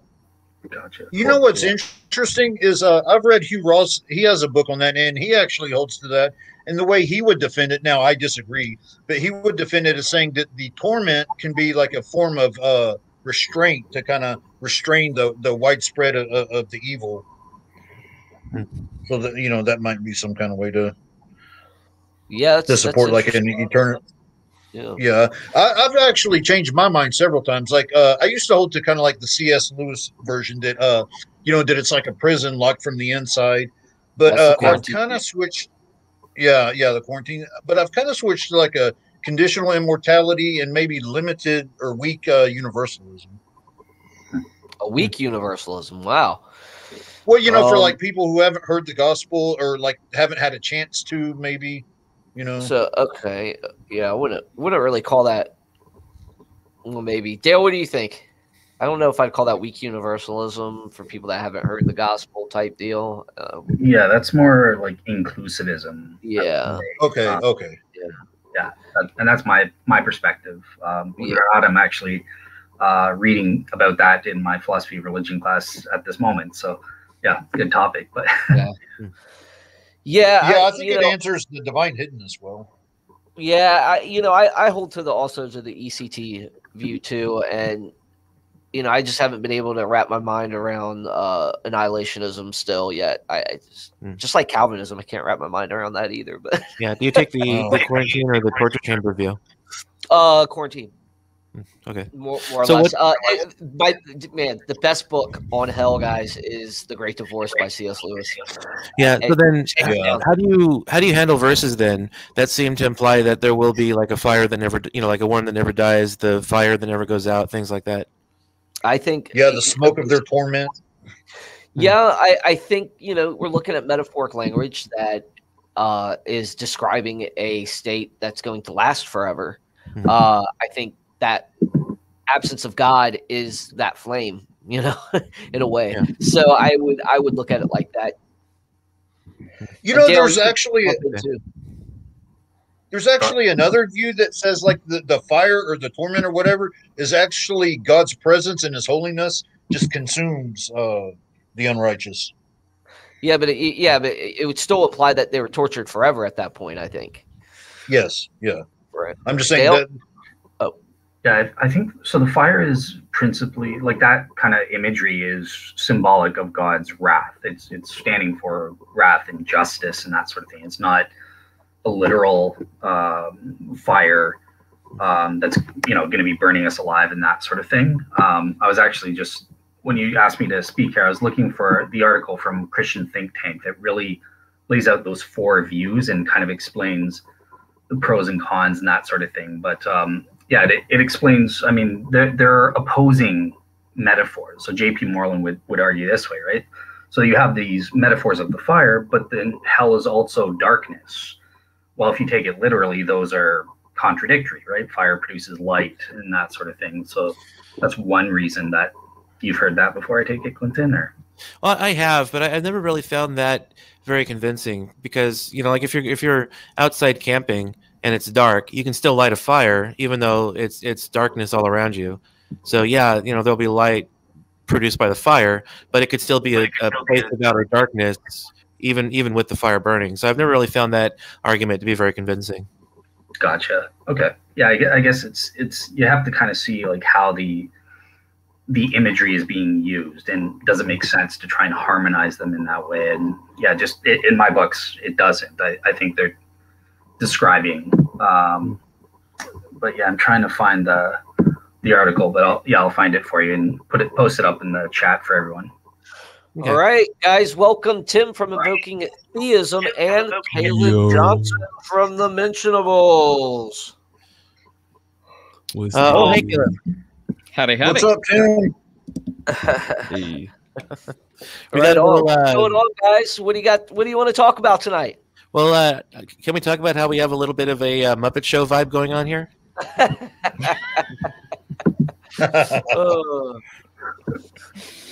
So, Tim, how are you, man? Oh man, I'm doing good, man. How are you? I'm good, man. It's been a while.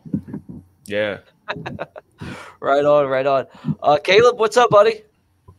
Oh, not much. Trying to keep my kids alive, make sure they don't kill themselves, and that's a good thing, man. Yeah, they're trying to learn to skateboard, so it's not easy.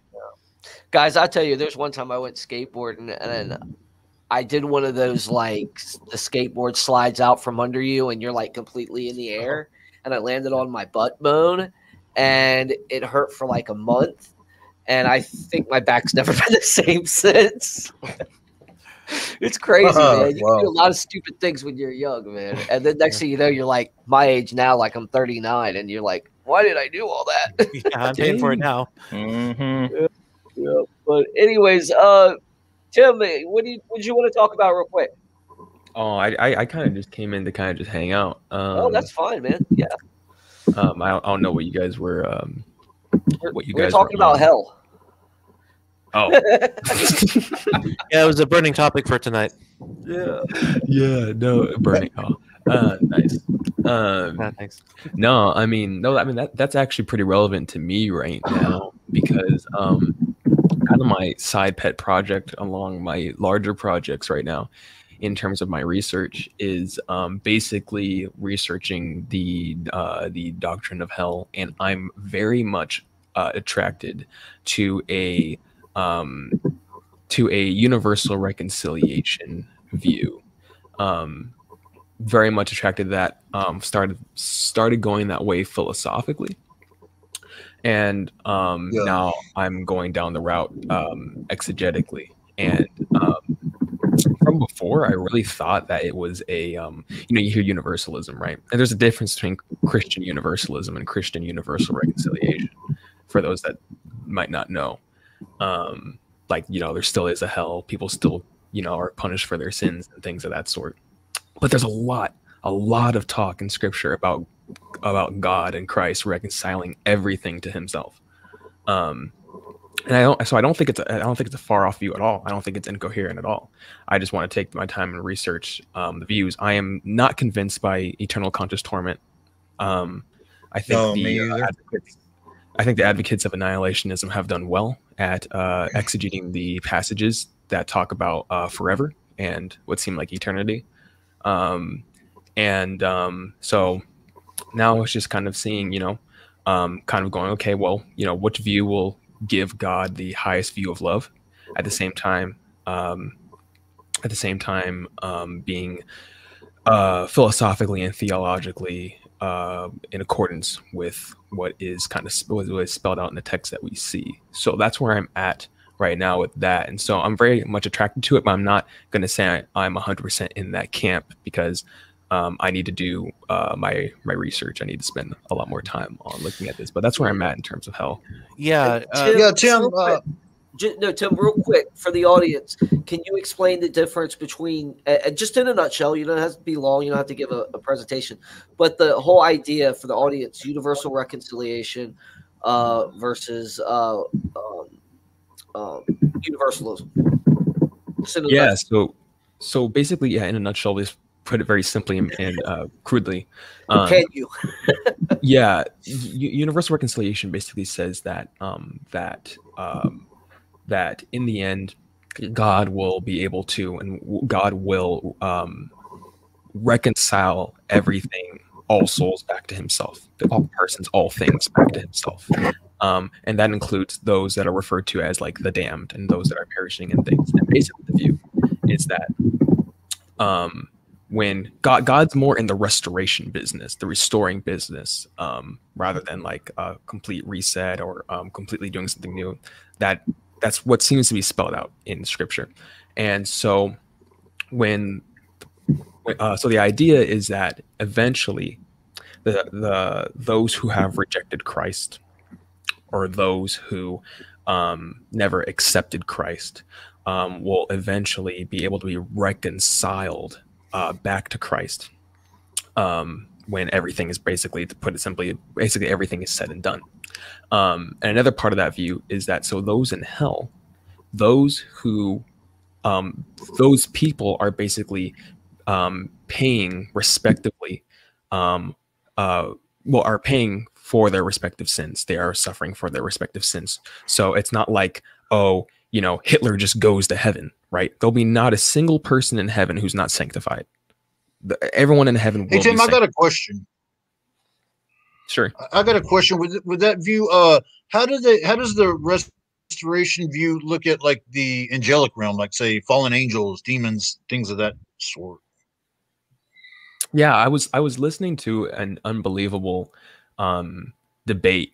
It was from two evangelical universalists, and they were talking to a eternal conscious torment guy, and right. He asked this question, and I totally forget the answer he brought forth, but I remember it being like an angle I've never heard before. So I don't want to I don't want to butcher what he said. So I kind of forget what he said, but as of right now, I don't really know exactly like what the in terms of representing the view, like what exactly they would say and things. But what I do know, I'll start with what I do know. What I do know is that you see the language of every knee will bow, and things, and either you can interpret that as they'll forcibly bow, like a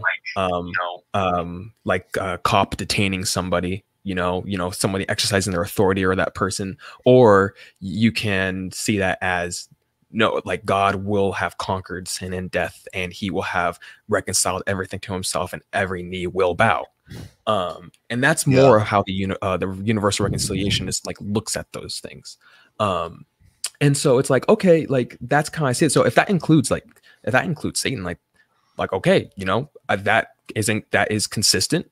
That seems very consistent with God being all powerful, and that seems consistent with him being all merciful.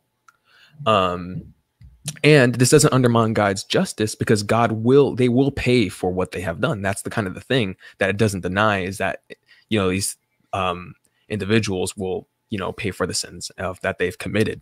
That's like I was saying earlier, however, Hitler will have to do that, in his separation from Christ, he will have to do that. But eventually, God will be able to reconcile him through a changed heart. His love will be able to overpower, kind of the same way, like if you think about it, people ask, will we have free will in heaven? It's like, well, if we won't be able to sin in heaven, does that mean we have free will? Well, it's like, no, we will still have free will, but God's love and his being will be so interconnected and so interpenetrate us that is no longer a feasible action. that we can't, we won't, that's just not even something we'll even be able to conceive of sinning, because we'll be in that kind of capacity. It'll be so cataclysmic in our relationship with God.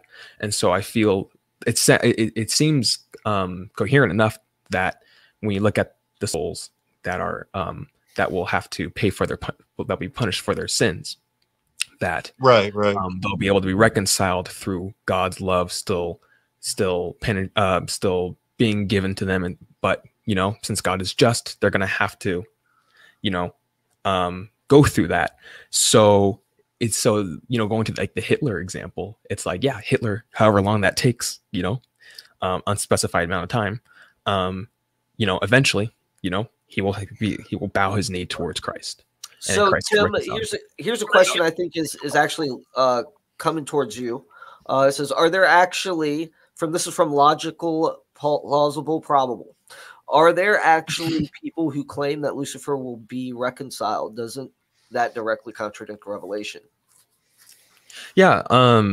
Honestly, I'm gonna say I'm not sure. I was more just kind of entertaining, like, if you were to take that view, what that would look like.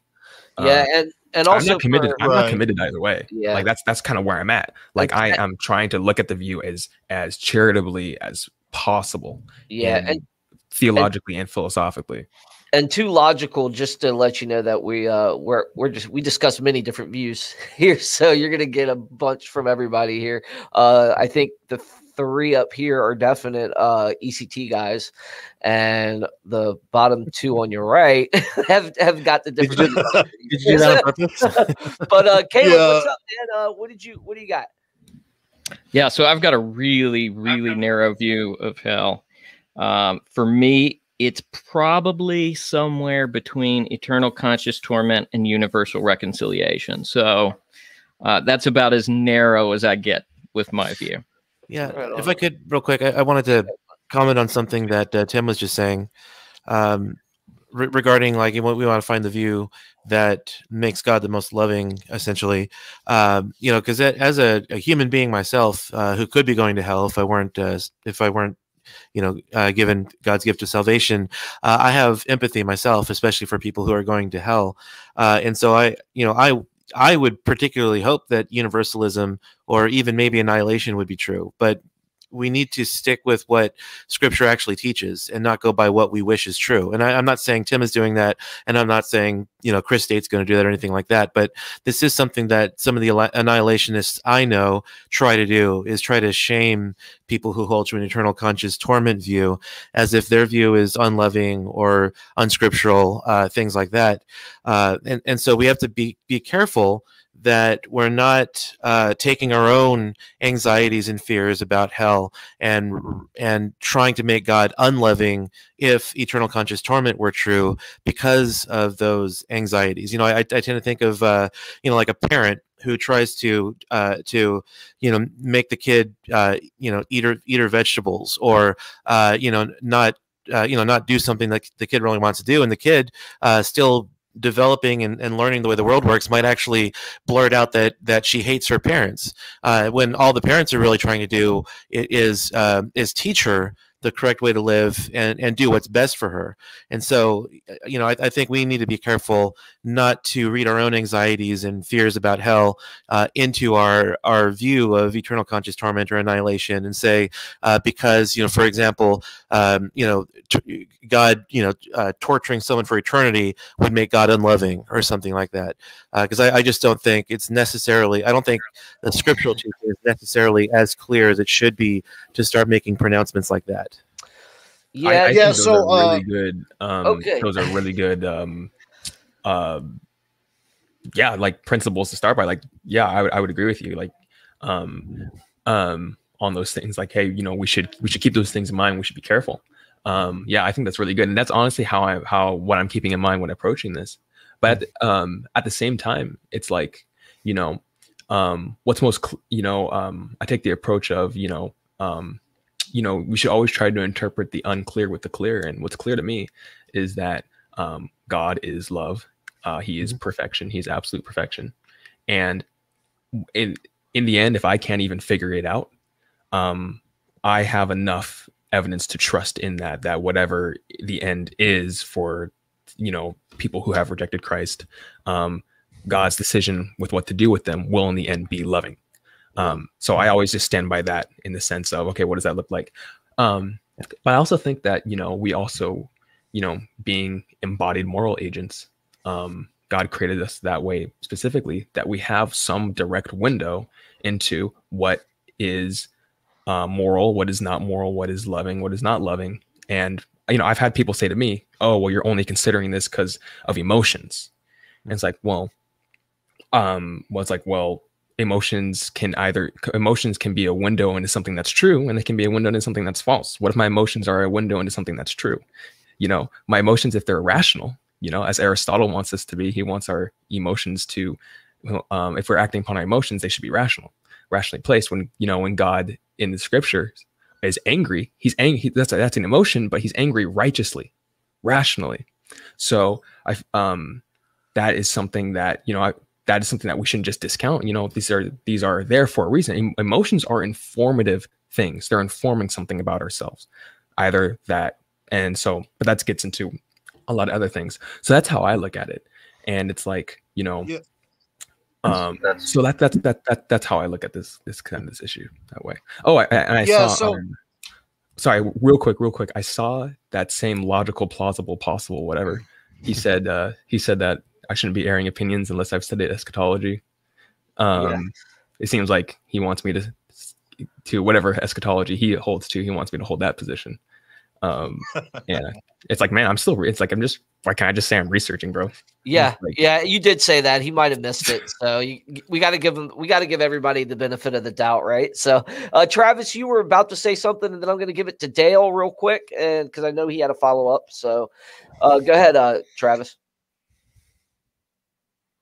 Yeah, to kind of touch on what everybody was saying, you know, I take more of a conditional immortality approach, but you know, I think it's something that I try and keep an open mind with, and what I'm really starting to look into is the intertestamental period, and like the from there, and I think that might could give us a little more insight into this, looking at the intertestamental period and what their view of it was.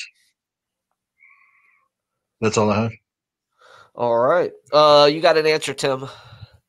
Dale, go ahead, man. Follow up. Yeah, I had just sort of a question for the panel, but I know that I don't know, has Caleb asked his question? Like, I don't want to be selfish if he's got a question. Go ahead, Caleb. I'm just along for the ride. I did have a brief follow-up or just on Clinton's point, and I appreciate your response, Tim. I appreciate Clinton's passion for avoiding emotions on it too, because I see this with Jehovah's Witnesses all the time. One of their primary tactics for trying to pull people in is to say, well, all the other churches in Christendom believe in eternal conscious torment in the Trinity, and both of these things are wrong.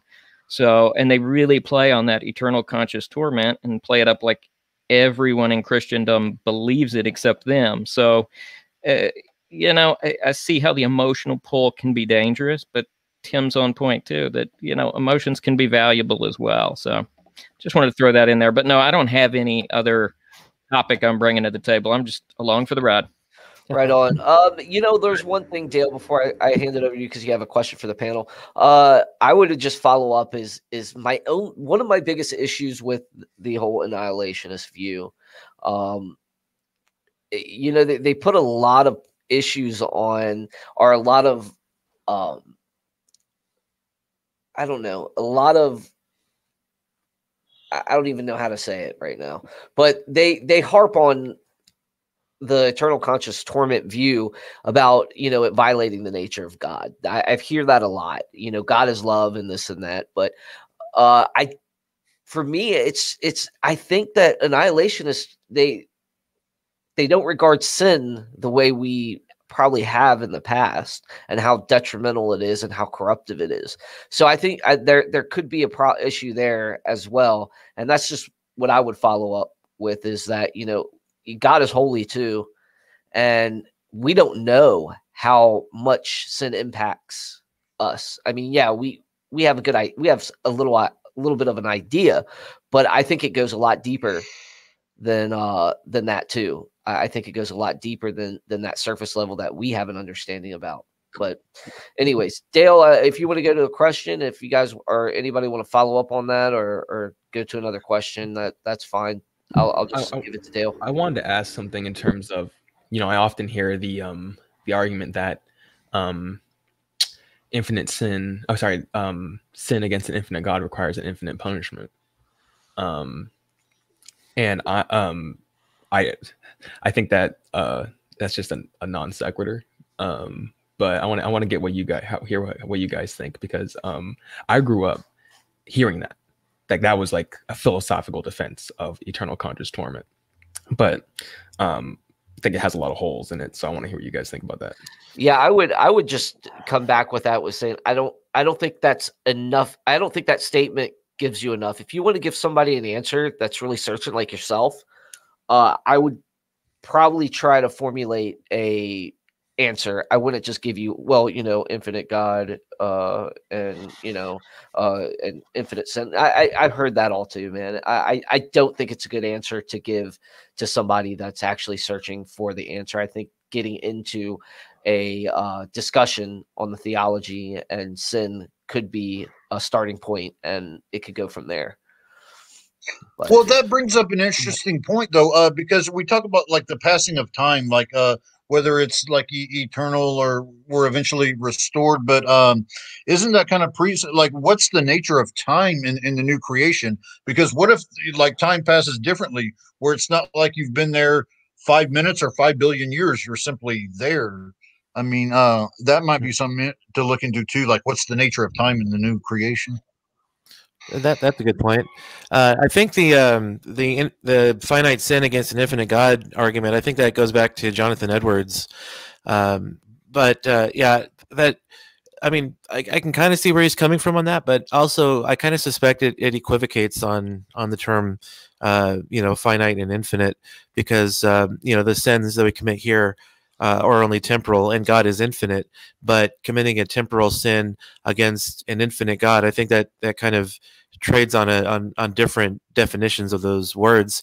I'm actually more partial to what William Lane Craig says. He says that the reason punishment in hell goes on forever is because when you die, you don't stop sinning, but you continue sinning forever. And so all the sins that you commit in hell will also need to be paid for by your time in hell. And it just kind of stretches on forever. And by contrast, those of us who accept Christ's salvation here on earth, we are preparing ourselves for heaven and for when we will eventually be with God forever with a free will, but also having used the time on earth to prepare ourselves to abstain from sins. And so that's kind of I think that's kind of my preferred way of looking at things.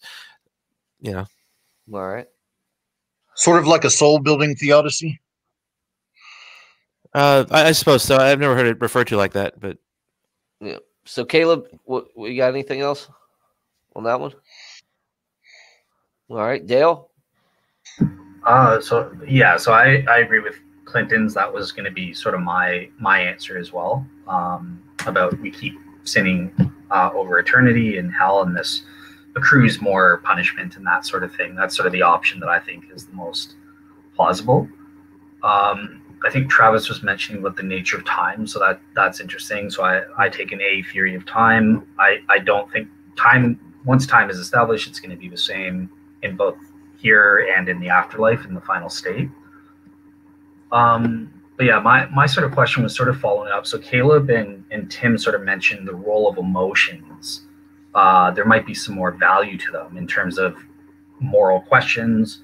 So I just wanted to kind of ask people, like, do we think that emotions are any sort of source of warrant for making moral claims in any way, or are they just totally garbage? And like I sort of came up with my own theory recently, so I don't know if David, do you want me to give my give it out, man. Okay, give it out. So let me hear what you guys think. Maybe I'm crazy or something, but yeah.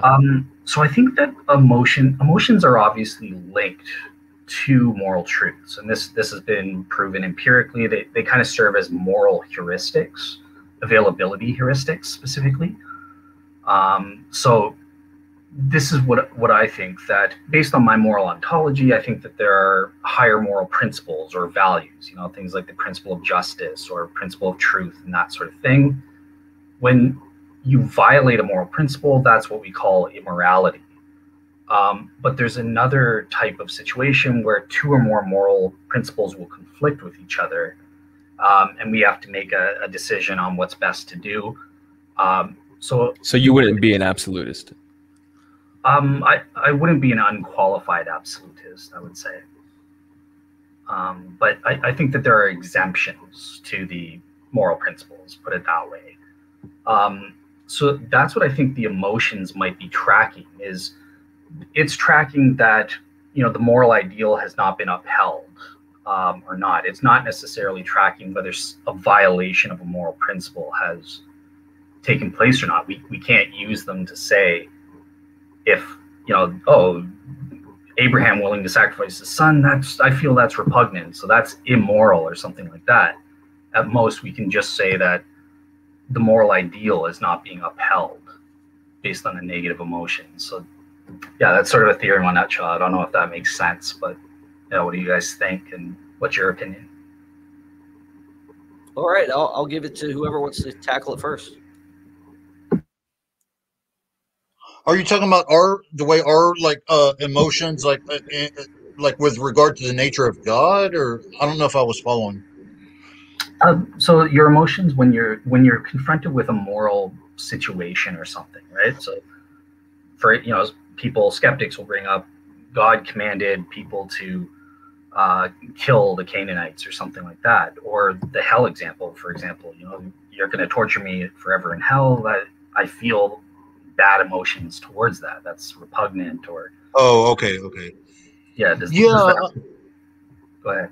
I think it does. I mean, it kind of opens the door for like a skeptical theism too. Like, you know, we don't have a vantage point from eternity, but I do think it plays like some, it at least plays a role in how we kind of deal with these kind of topics.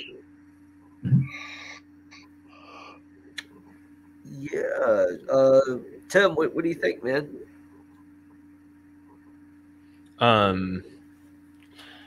Yeah, I mean, it's there's not much I can really find to really disagree with, but how I come at this is,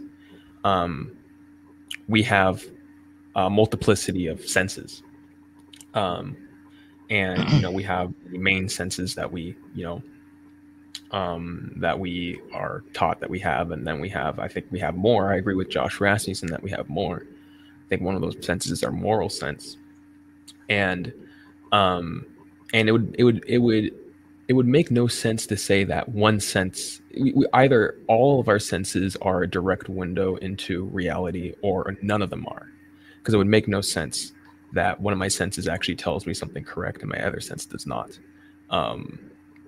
When there is no relevant difference between them being senses. So that's the first part. So I think that, you know, by way of uniformity, that our senses are really telling us something. They're telling us something about reality. And, you know, I mean, A.J. Ayer, you know, being a, you know, in the height of logical positivism, you know, viewed moral statements as just preference, descriptions and things, and basically uttering our negative attitude towards something. Like, we don't like racism. That doesn't mean that racism is wrong. It just means that we don't like it. And we're pretty much just raising our fist in the air saying boo racism, but that doesn't actually mean anything. So that's like the other extreme you have there. But if, you know, if they do tell us that if we do have a window into reality, we have that moral sense, then, you know, when you do see, you know, acts of racism happening, and you do, you know, have those negative emotions accompanied by it, and you understand, you know, that is telling you something. And we also have to keep in mind that, you know, morality is a rational enterprise, and that, you know, our reason follows it, and reason allows us to see, you know, allows us to uncover, you know, more about what's right and more about what's wrong. And so that's why I said in the beginning, like, you know, rationality in conjunction with our emotions is how we should be approaching things. You know, am I having a rational emotion right now or not? You know, I feel like most people, when they doubt certain things, like in faith and whatnot, it comes directly from nothing intellectual, but mainly something about you know, their emotional attitude or something like that. And human psychology is very, very, very complex.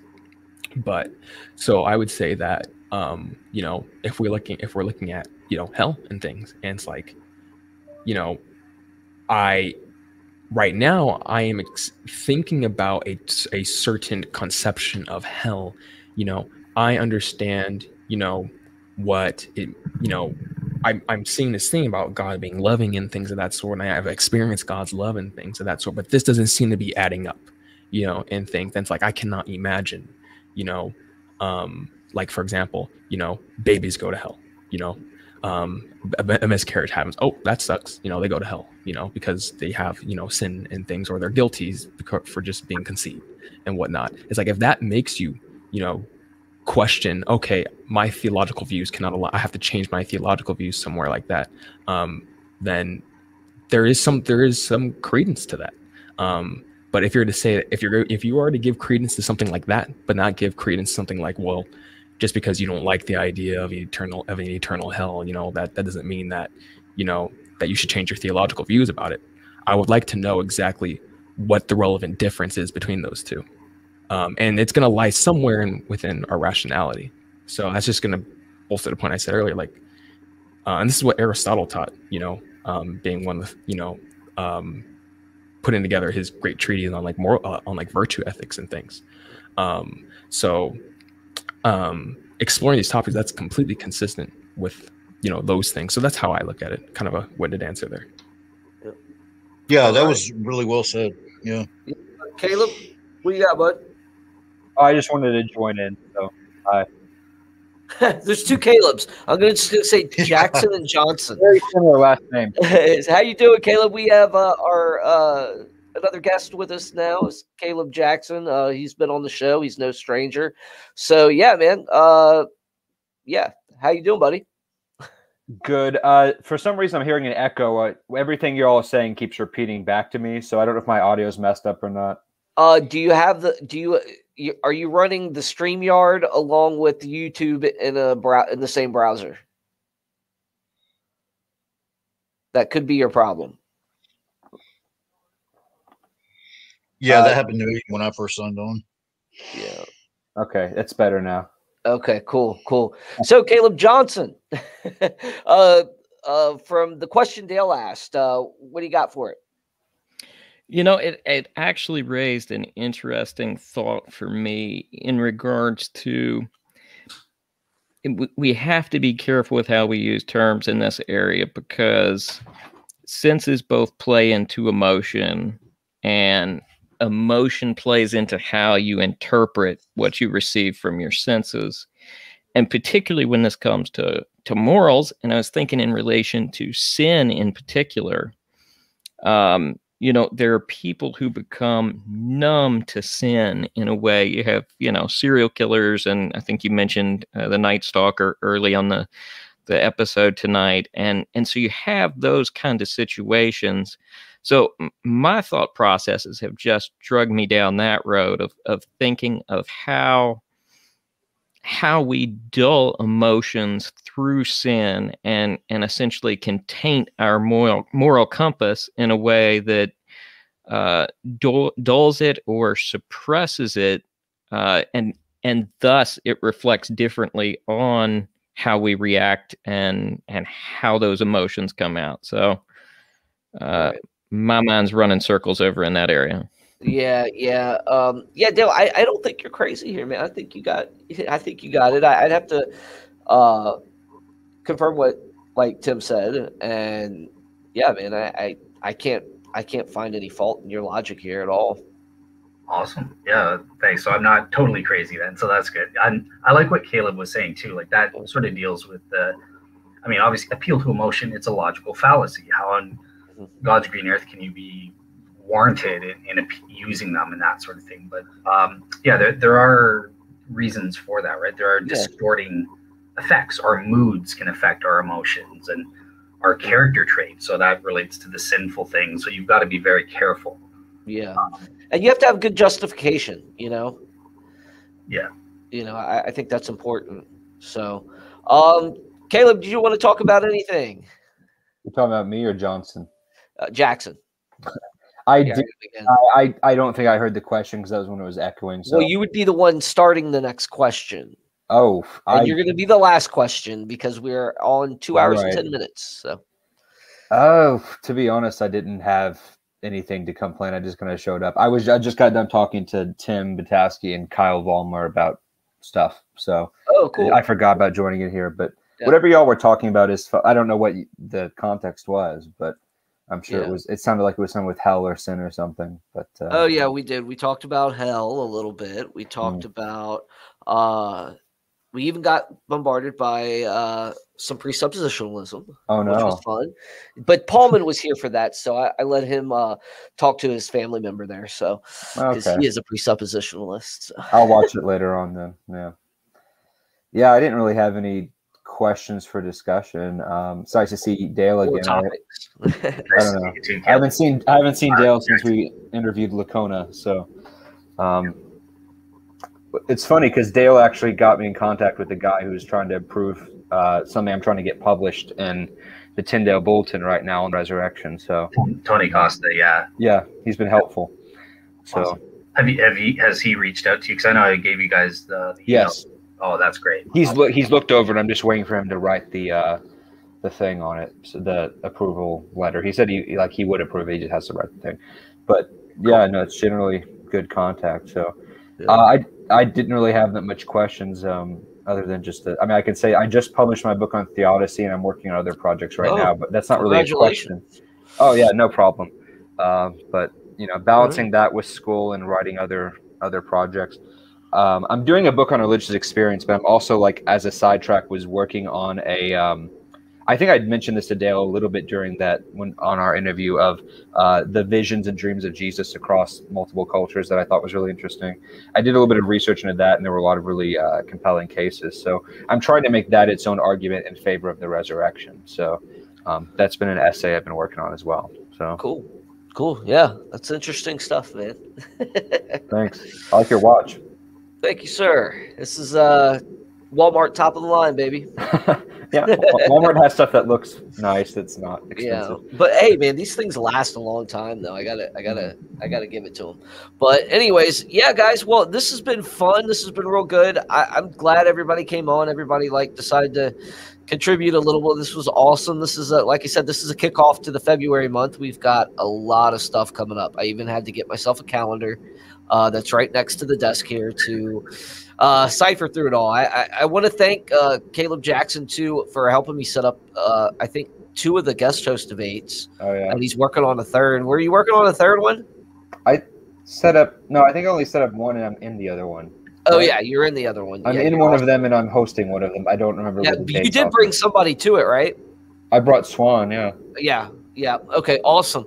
Well, yeah, guys. Like I said, look forward to a great month ahead.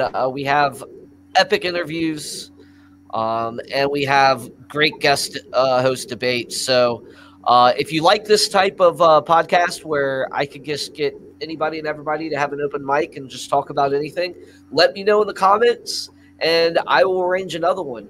Other than that, this is David Russell with Proselytize or Apostatize. Have a good night. Thanks a lot, David. Yep. Thanks.